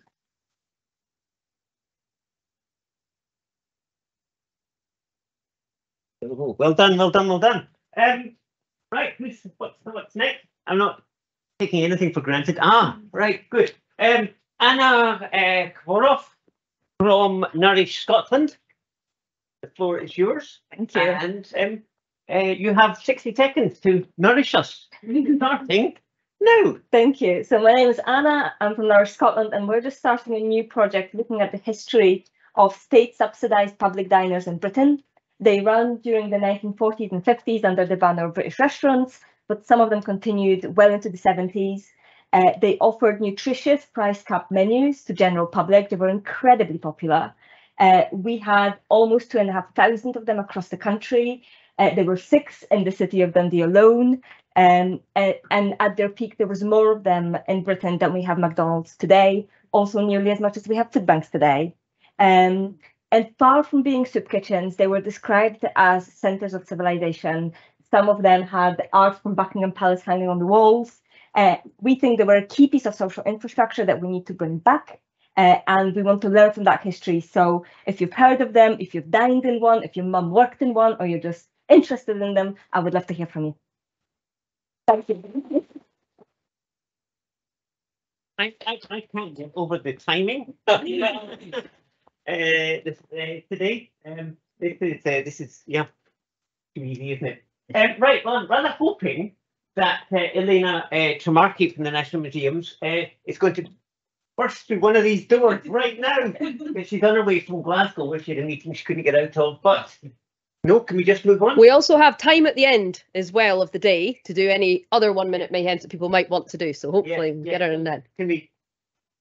That one's on. So does anybody like to come down? Oh, you've got something to say? Excellent.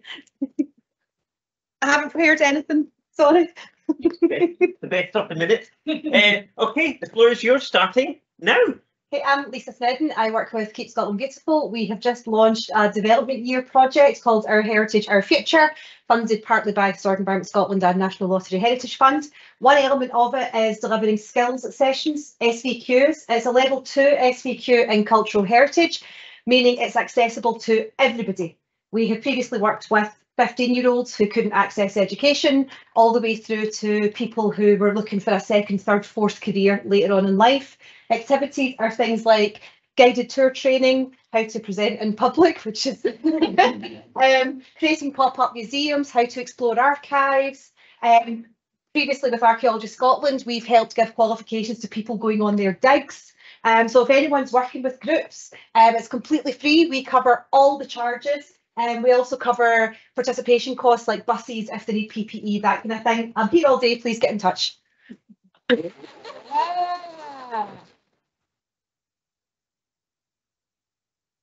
Any more? Are there any online? Oh, we've got a couple of. Is there an online volunteer? Anyone? Yep. No one yet. No one yet. Maybe after. There's 2 or 3 of you here. Can I just acknowledge?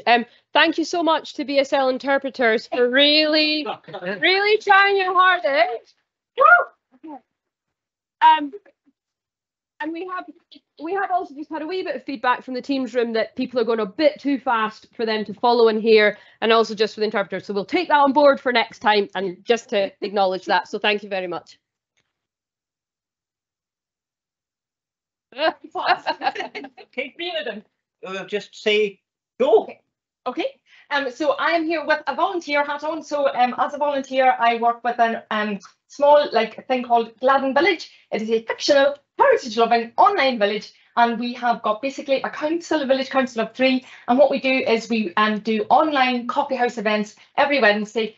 The villagers are mostly people who are housebound for a variety of reasons, and some of them are just heritage-loving people. So we've created this online community of people who just love heritage, but we're trying to make people feel connected to the world around them. So basically, the ask here is, if you or anyone you know can engage non-specialists with half an hour of exciting, passionately told heritage stories, I would love to hear from you. gladdenvillage.org, or you can get me on Ruth Ann Baxter on Twitter or LinkedIn or wherever.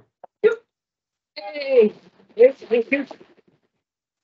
You had 10 seconds left. You could have given us 3 dance or something. Anyone else? Oh, we've got, yes, please. Come on down. Cool. My name's Gordon Bart. I'm from the Architectural Heritage Fund. I'm here to give a slight plug for the workshop that my colleague Jo and I are doing in the second workshop session this afternoon. There was a lot of questions coming up earlier after the talk about churches, about how community groups can get engaged with getting hold of these historic buildings and reusing them. And that's exactly what we can help you do at the Architectural Heritage Fund. So if you want to do that, come along to our workshop this afternoon. Our whole remit is trying to help community organisations find sustainable new uses for historic buildings. But we can talk a little bit about funding available to help you do that, advice and other types of support. But the key challenge is, it's not about you trying to save the building for the building's sake. It's about you trying to give the building a new use. So the challenge is, ask not what you can do for the historic building, but ask what the historic building could be doing better for your community. So come along to our workshop this afternoon with some great examples of, we've got a reuse of a church, we've got a reuse of a community shop, we've got a reuse of a historic cowshed. What constitutes a historic building is very wide. Come along this afternoon and find out more. Thank you.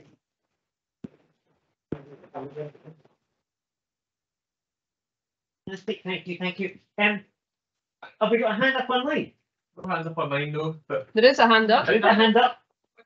Unmute yourself, please. Is it a legacy hand? Hello. Hi. Hi, would you like to do a minute? If you've got one. Right, okay. Your minute starts right now. So I hadn't expected to say anything, but my name is Simon Gall. I'm Public and Community Engagement Officer at the Elphinstone Institute at the University of Aberdeen.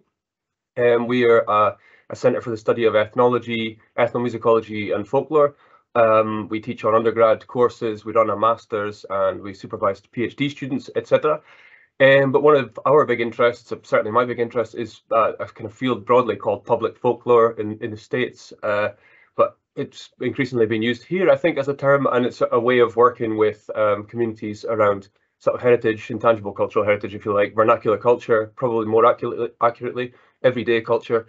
And it's largely about helping, or at least a lot of my work is largely about helping groups and organizations and individuals bring their ideas to life, do their work better, or help sustain their work. And so it's, although we do a little bit of that kind of one-way academic kind of stuff where we present our ideas and things, but largely it's a kind of two-way engagement path. I've no idea if that was a minute or not because I haven't set a timer. I can't hear a toot or anything. Thank you very much, Simon. Thank you. Now we had another, there was one you wanted to come down, yes, please.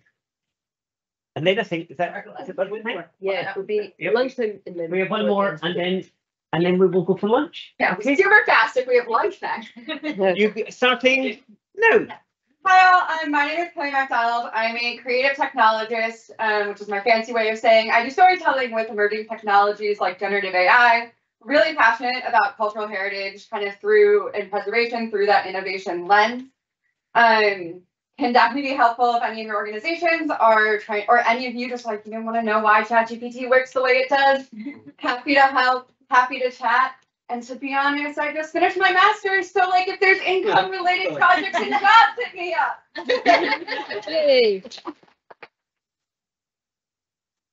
Brilliant, thank you. I think that's it. Yeah, we're going to go for lunch now. Yep. If anybody can identify the 5 clocks there are no prizes, but you can feel a warm inner glow. Yeah, I've just got a quickly instruction for the workshops. So we're just gonna mute this room, Joanna, so that you can give out the Teams workshops. So yep, okay. So in terms of the in-person workshops, we're going straight into those after lunch.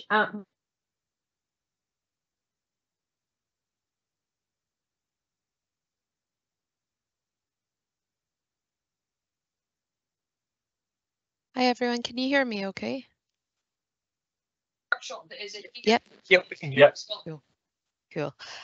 So I'm just going to be putting some information into the chat, but I just wanted to verbally share it with you as well, in case anyone prefers to hear instead of reading. What Rosie's saying at the moment is just giving instructions to the room that we're going to be breaking for lunch shortly. As soon as we return from lunch, we're going to be moving into the first session of the workshops. The session 1 workshops, and I will put all of this into the chat, are number 1, Historic Environment Scotland's grants programme, learn about and explore how community projects can align with funding priorities, delivered by Fraser Gibson, grants team leader with Historic Environment Scotland.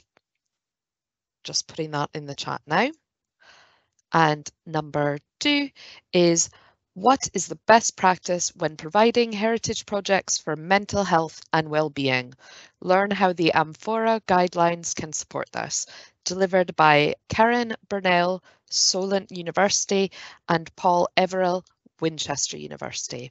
So just putting option number 2 into the chat for you now.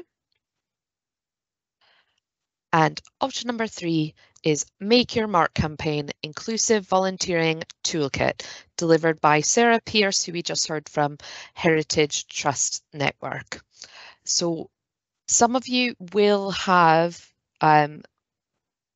already put your selections into the online survey that was sent out to you. And if you've already done that, thank you very much. We have your selections.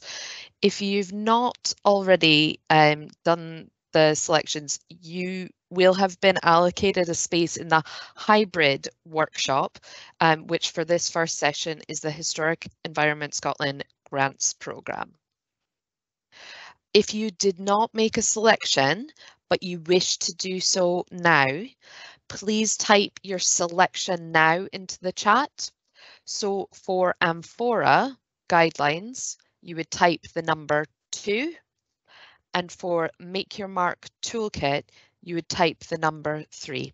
For anybody that might have been here at the community conversation that we had last August, it was on an evening and it was all about youth action. And the content of that event was created by young people. It was 30 years old and under, and that theme was all about youth action and voices, ideas, projects, etc. And we had Michael as the panel host for that.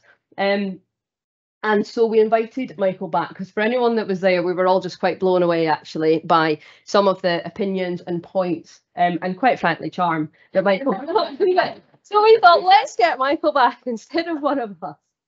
So Michael is a student of French and politics at the University of Edinburgh. Returning to the conversations for a second time, outside his studies, he is a consultant working with Sir Lewis Hamilton's Foundation, Mission 44, and the End Child Poverty Coalition to ensure their priorities are those of young people.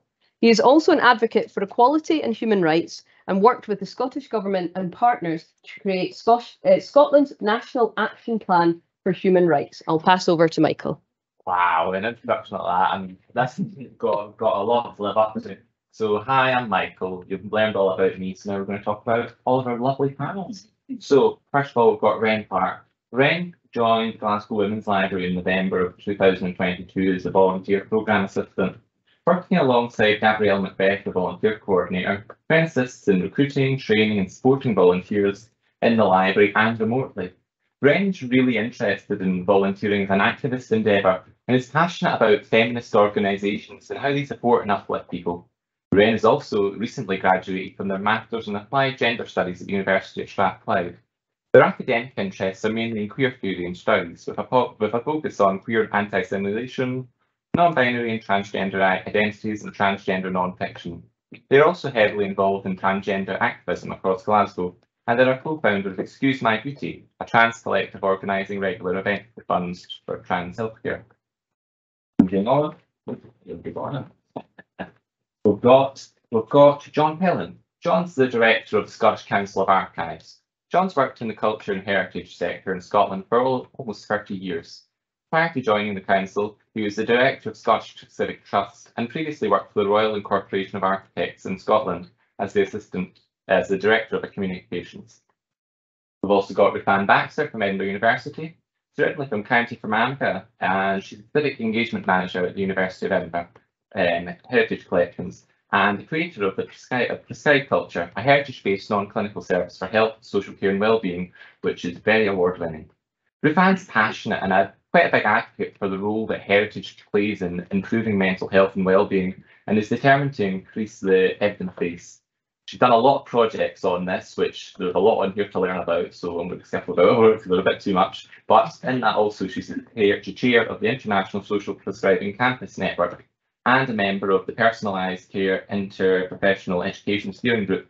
And she also provides consultancy on developing heritage-based early intervention in social prescribing, both here in the UK and further afield. And finally, we've got Anil Singh Bhupal, who is the Deputy CEO of the West of Scotland Regional Equality Council. Anil, so he runs two heritage projects there. One, looking at supporting historic environment Scotland with the recruiting processes from a equality, diversity, inclusion perspective, and another which looks at engaging key stakeholders from within the Heritage Centre with minority ethnic communities.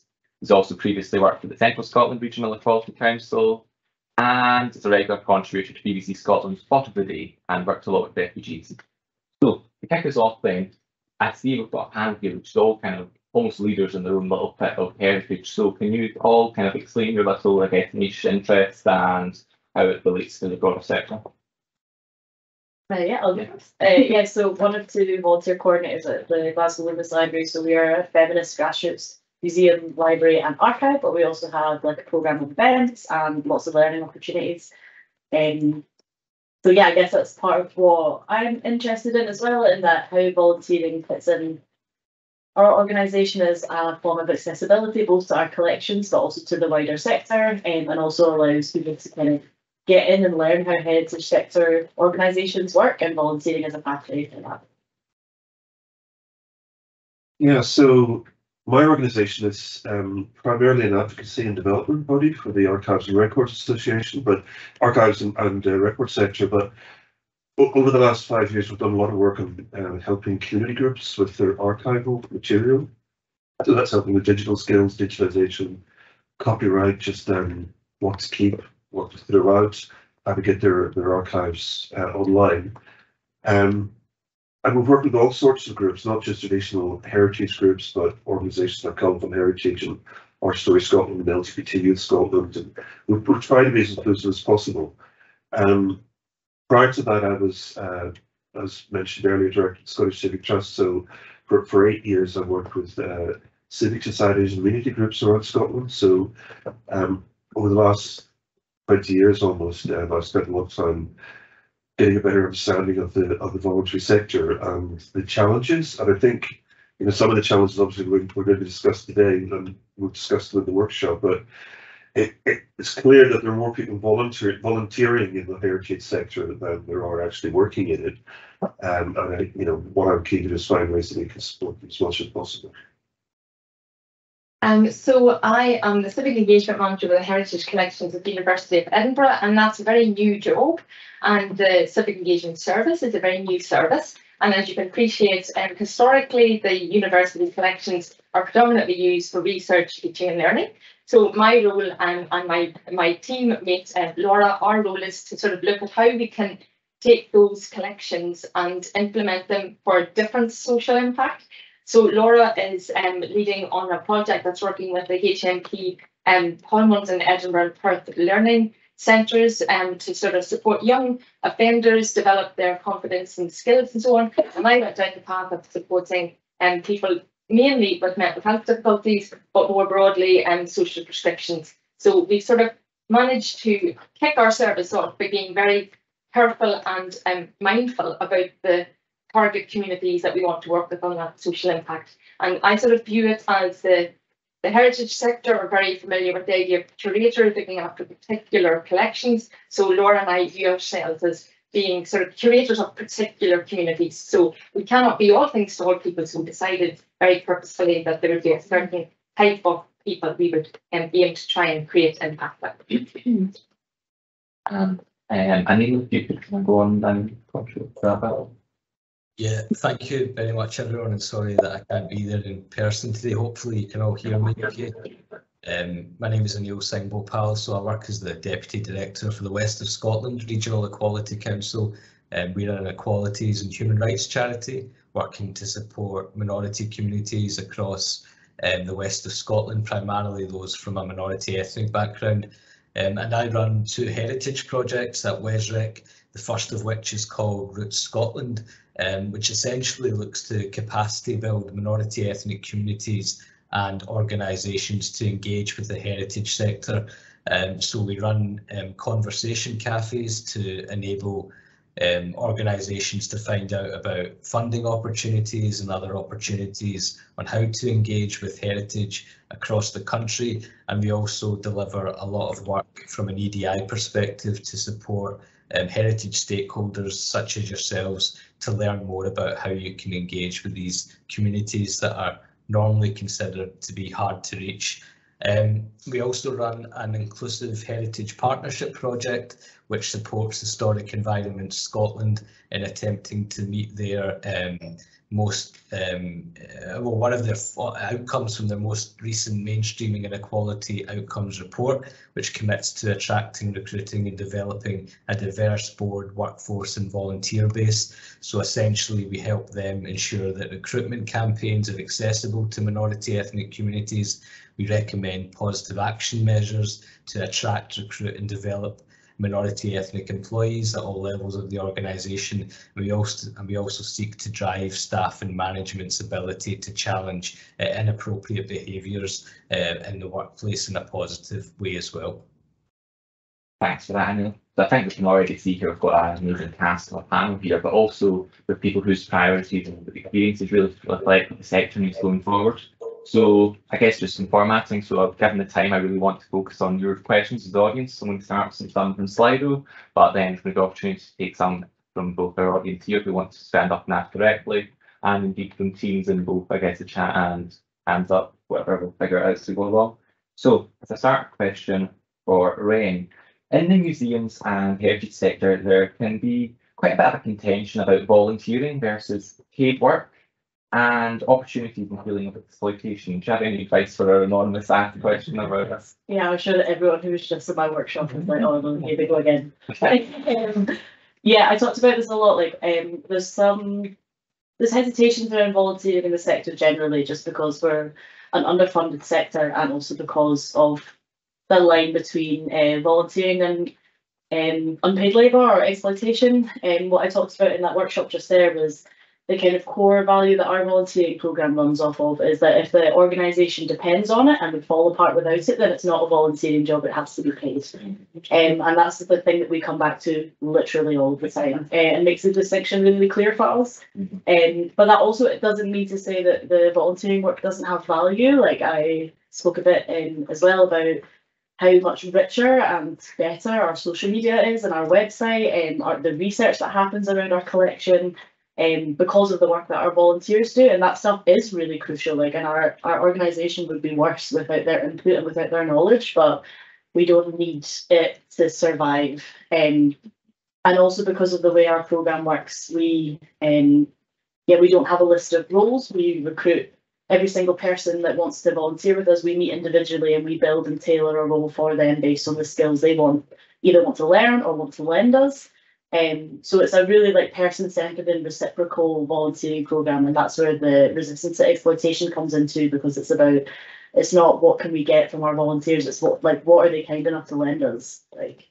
thank you, Ren, for that, because I think, as well, they said in the workshop earlier, you know, it is a privilege as an organisation for you to have a volunteer come with you, and I think particularly, you know, as we've seen, you know, things like the strategy from HES that just came out, that priority on building a wellbeing economy, and the sector's focus on that, you know, that privilege that you have to get those skills that they actually want also contributes a lot to their wellbeing and the broader society. But going on to another question now to John. There are many competing priorities in society in these times. How does your organisation balance social needs with heritage needs? Well, I don't think the two things are necessarily separate. And when you say heritage need, do you mean the needs of the historic environment? Is that what you mean? I guess, for instance, I think archive is quite a good example of this. So apologies if I didn't maybe do your direct area, but something I can pick up. So for example, for an archive, there's a lot of professional things that need to happen there to ensure that that collecting is there still and preserved. But there's also that social need of that freedom of information. Yeah. So I guess balancing them in order to get people to be able to access it, well as also preserving for the future. Yeah, but that's a really good point, because I think a lot of people think archives are just things that are kept away in boxes for no one to see, but archives are living documents. So they are the record of our past. We describe them as the nationally recorded memory of the nation.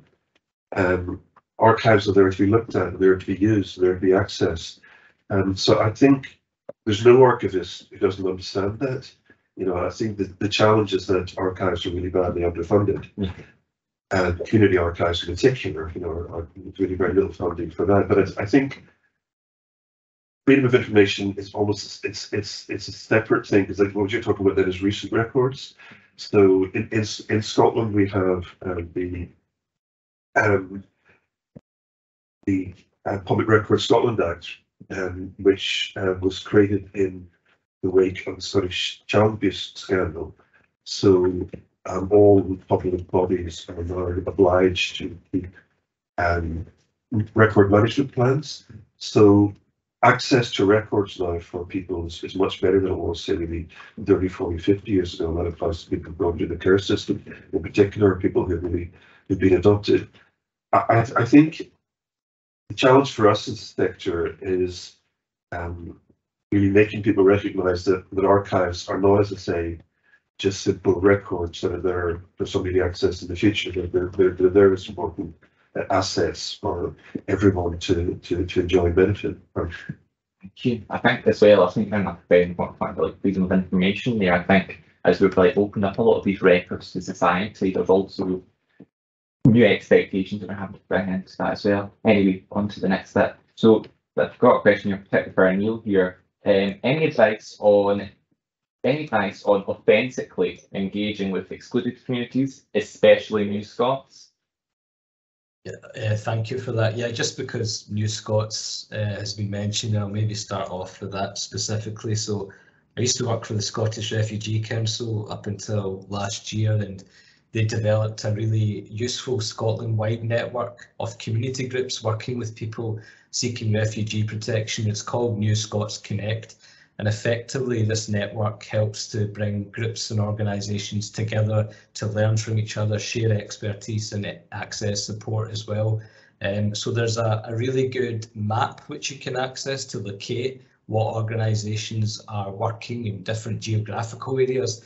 But there's also a forum whereby you have 400 key stakeholders, community groups and individuals working to support refugees that can access information that you share on that platform. So I would recommend to any colleagues in the room today looking to engage with New Scots to utilise that platform to get messages out to the target audience that you're attempting to reach. There's also regional coordinators supporting that network, working in each local authority across the country, and they're brilliant contacts if you would like to find out more about how to engage with those communities. I'll maybe post a link in the chat so people have more access to that information. Also on top of that, I would recommend really just visiting communities and speaking to them about your work. From our own experience, organisations will be more than keen to have input from national stakeholders such as yourselves, and a simple act of maybe attending an organisation and giving them information about the work that you're doing, engaging with the community, being visible, makes a big difference in terms of encouraging people to engage with your services. There's also a number of integration networks that you can access across the country. Because we are Glasgow based, I can only really cite examples that are used here, such as the South East Integration Network, who again can get your messages out to those target audience that you're looking to reach. And similar initiatives will apply to those working with the LGBT community and people living with disabilities, and other equality groups too. So I hope that helps, but if anything's needed in terms of more discussion after, please feel free to get in touch with me. Thanks. And just kind of building on that a bit, I'm wondering, Ryan, if you have anything to add, particularly on like again kind of focusing on excluded communities, those people who don't necessarily get involved with heritage so much. I guess it's sort of like the same as what they were saying, is that it's more about like community collaboration. I think for us, a big core part of it is like, are these people in your collections? Like, are they in your events programs? Like, if not, then why? Because I think we found it most successful when people can feel ownership of what the organisation does, or ownership of the collections, is when they feel that's when that kind of authentic collaboration happens. But we also have like a lot of really amazing outreach projects that my colleague Simon runs, specifically with New Scots in Glasgow, and that's like, yeah, like was suggested, like going out into people's communities, sharing your work, and seeing what is it that they need for their heritage, and how do we welcome that into our organisation in a way that's not owning it, but allowing them to own it for themselves. Point. I'm just curious, have we got any questions online from things like that kind of came through? Would you be encouraging people to go through slides? Oh, grand. Yeah, it's all a slide, and that's amazing. So yeah, kind of building on that a bit, I'm just trying to figure out if I'm actually going to send this question to you, but how can we ensure that stories from lower economic areas, industrial areas, urban areas are valued as our heritage? So I guess kind of moving away from more typical definitions of heritage, but more into kind of social and economic heritage area a bit. So then do you really have any thoughts to that? Would you like to jump in on that one? For me personally, I think that there shouldn't really be a sort of a tier system as what is ours and what, because we are all one community, it's one planet, etc., and we are all interlinked, no man is an island. But I think that it's really important, and it's difficult. It's very important, but it is difficult to have people from generally classed as socioeconomic side of things for them to believe that their story is as important and as valued. So I believe we have a lot of work to do to help them appreciate that their story is as valuable as Sir Walter Scott's story in our collections. I always have to start with when it comes to the university's collections, and I'm sure lots of people in the room can relate to this. There's a lot of quite dead men who started our collections, and they have sirs and lords and earls at the top. So I tend to start for the first few weeks without doing any titles or anything, and just keeping almost the story and who's behind the story anonymous. And then by that point they're relating to them, because actually things like trauma are not class based. So I think we have work to do to make people believe that their story is valued by us, and that's not an easy thing to do. I don't have the exact answer on how to do that. Yeah, I think that's a really interesting point. I'm just going to expand on that, because I think this whole topic of inclusion and making heritage open to everyone is such an important bit, particularly as we're talking about resilience, and going forward. So I kind of just want everybody to kind of keep it shortish to like a minute or a half. I just want you to tip as a kind of basic answer, basic way to the question: are we doing enough to make heritage inclusive? So I guess if you can give us your answer and give us like one key action that you think would help, if you can even keep it to one. Yeah, I mean, this is a question that's been talked about for decades now, and I still think the heritage sector, both professional and voluntary, is still not that inclusive. So why is that? You have to accept that. I think part of the problem is to work in the heritage sector, you have to go through generally through university systems. Sometimes you have to do postgrads. You tend to come from more economically beneficial backgrounds.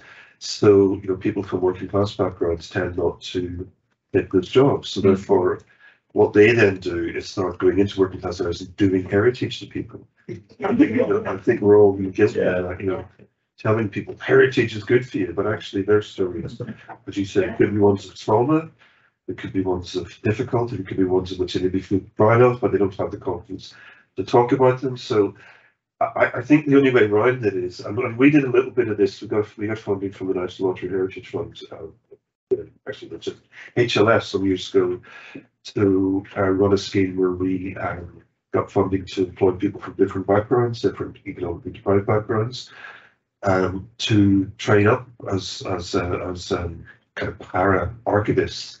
And I think we need more projects like that, so that the sector needs to change, I think, in order for us to expect people from deprived communities or people from minority communities.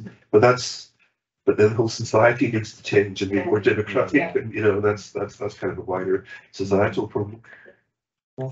And then Justin Pat really wants to kind of come and touch on that more. Yeah, I would totally agree with what you say, John. And I think what is difficult is we're taking a lot of people who are university educated and putting them out into community museums and heritage sites where actually they don't have the same lived experience as the people living in that community. And that in itself becomes sort of a bit of a division. And there's looking at the health side of things, there's an argument that students who are from widely Christian backgrounds, the whole sort of, putting back in a fee for medical training, that's been really problematic, because really people who are from a particular community, if they come and get trained to be a doctor, they're more likely to work in that community. And it's very difficult to have a lot of GPs staying in sort of the deep end things. I think it's in a weird way, much less dramatically, that sort of thing is happening in the heritage sector.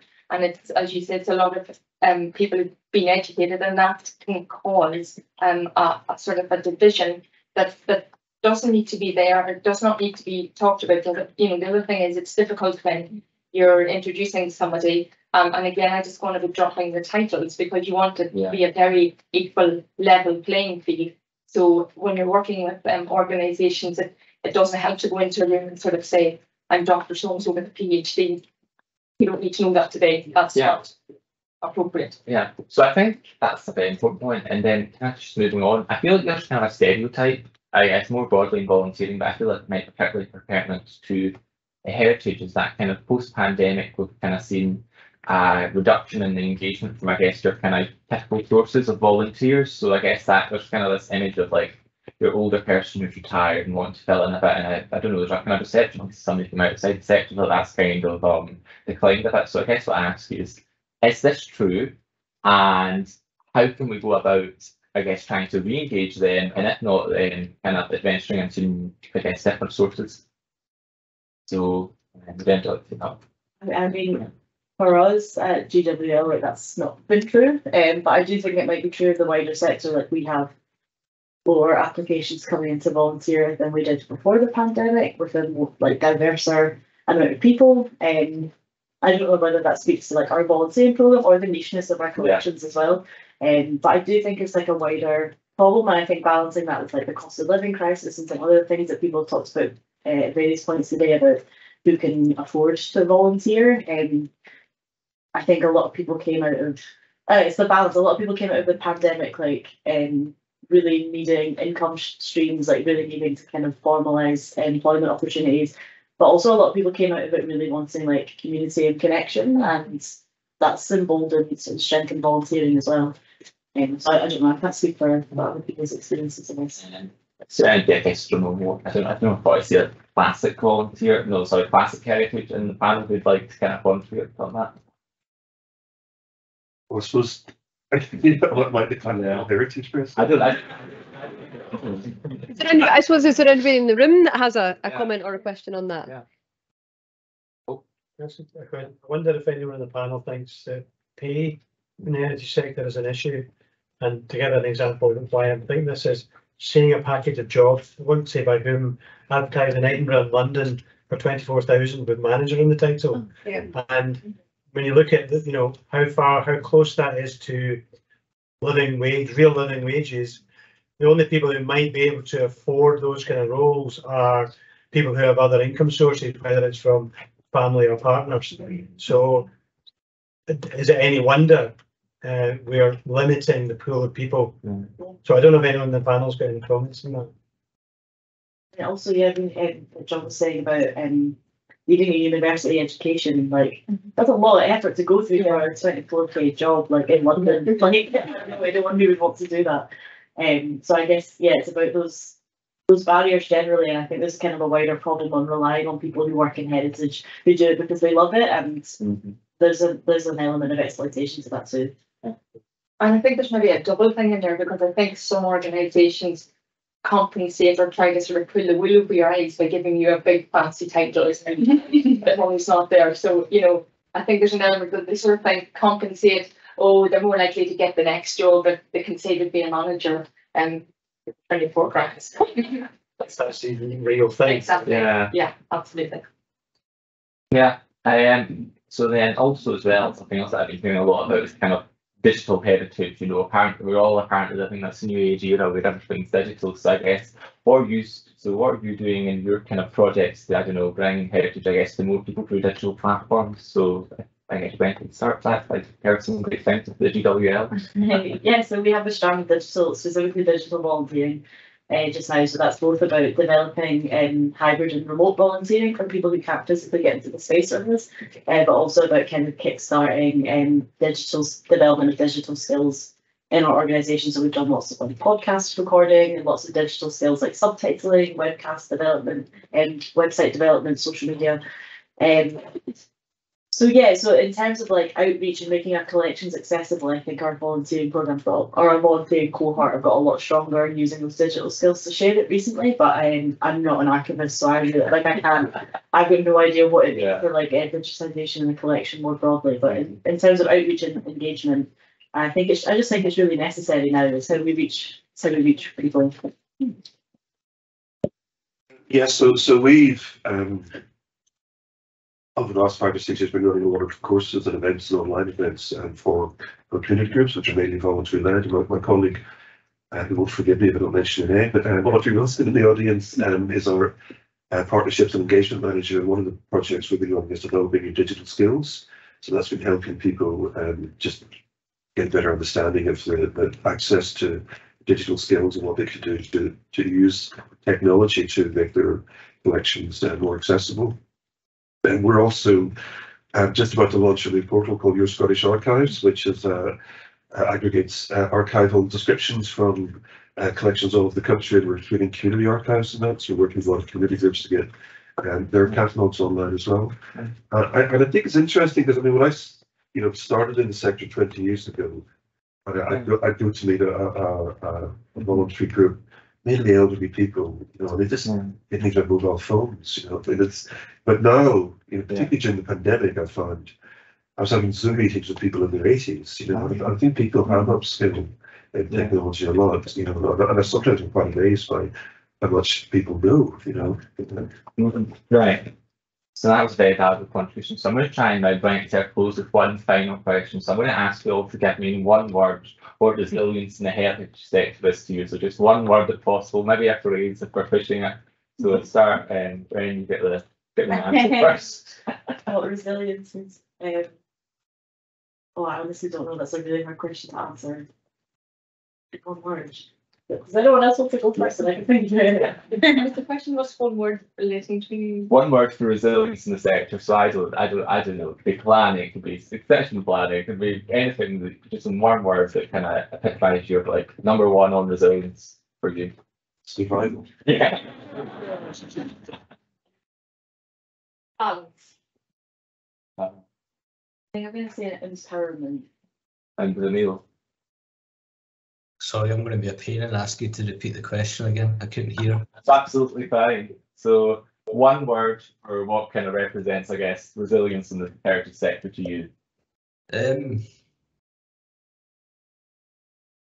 solidarity. Yeah. Yeah.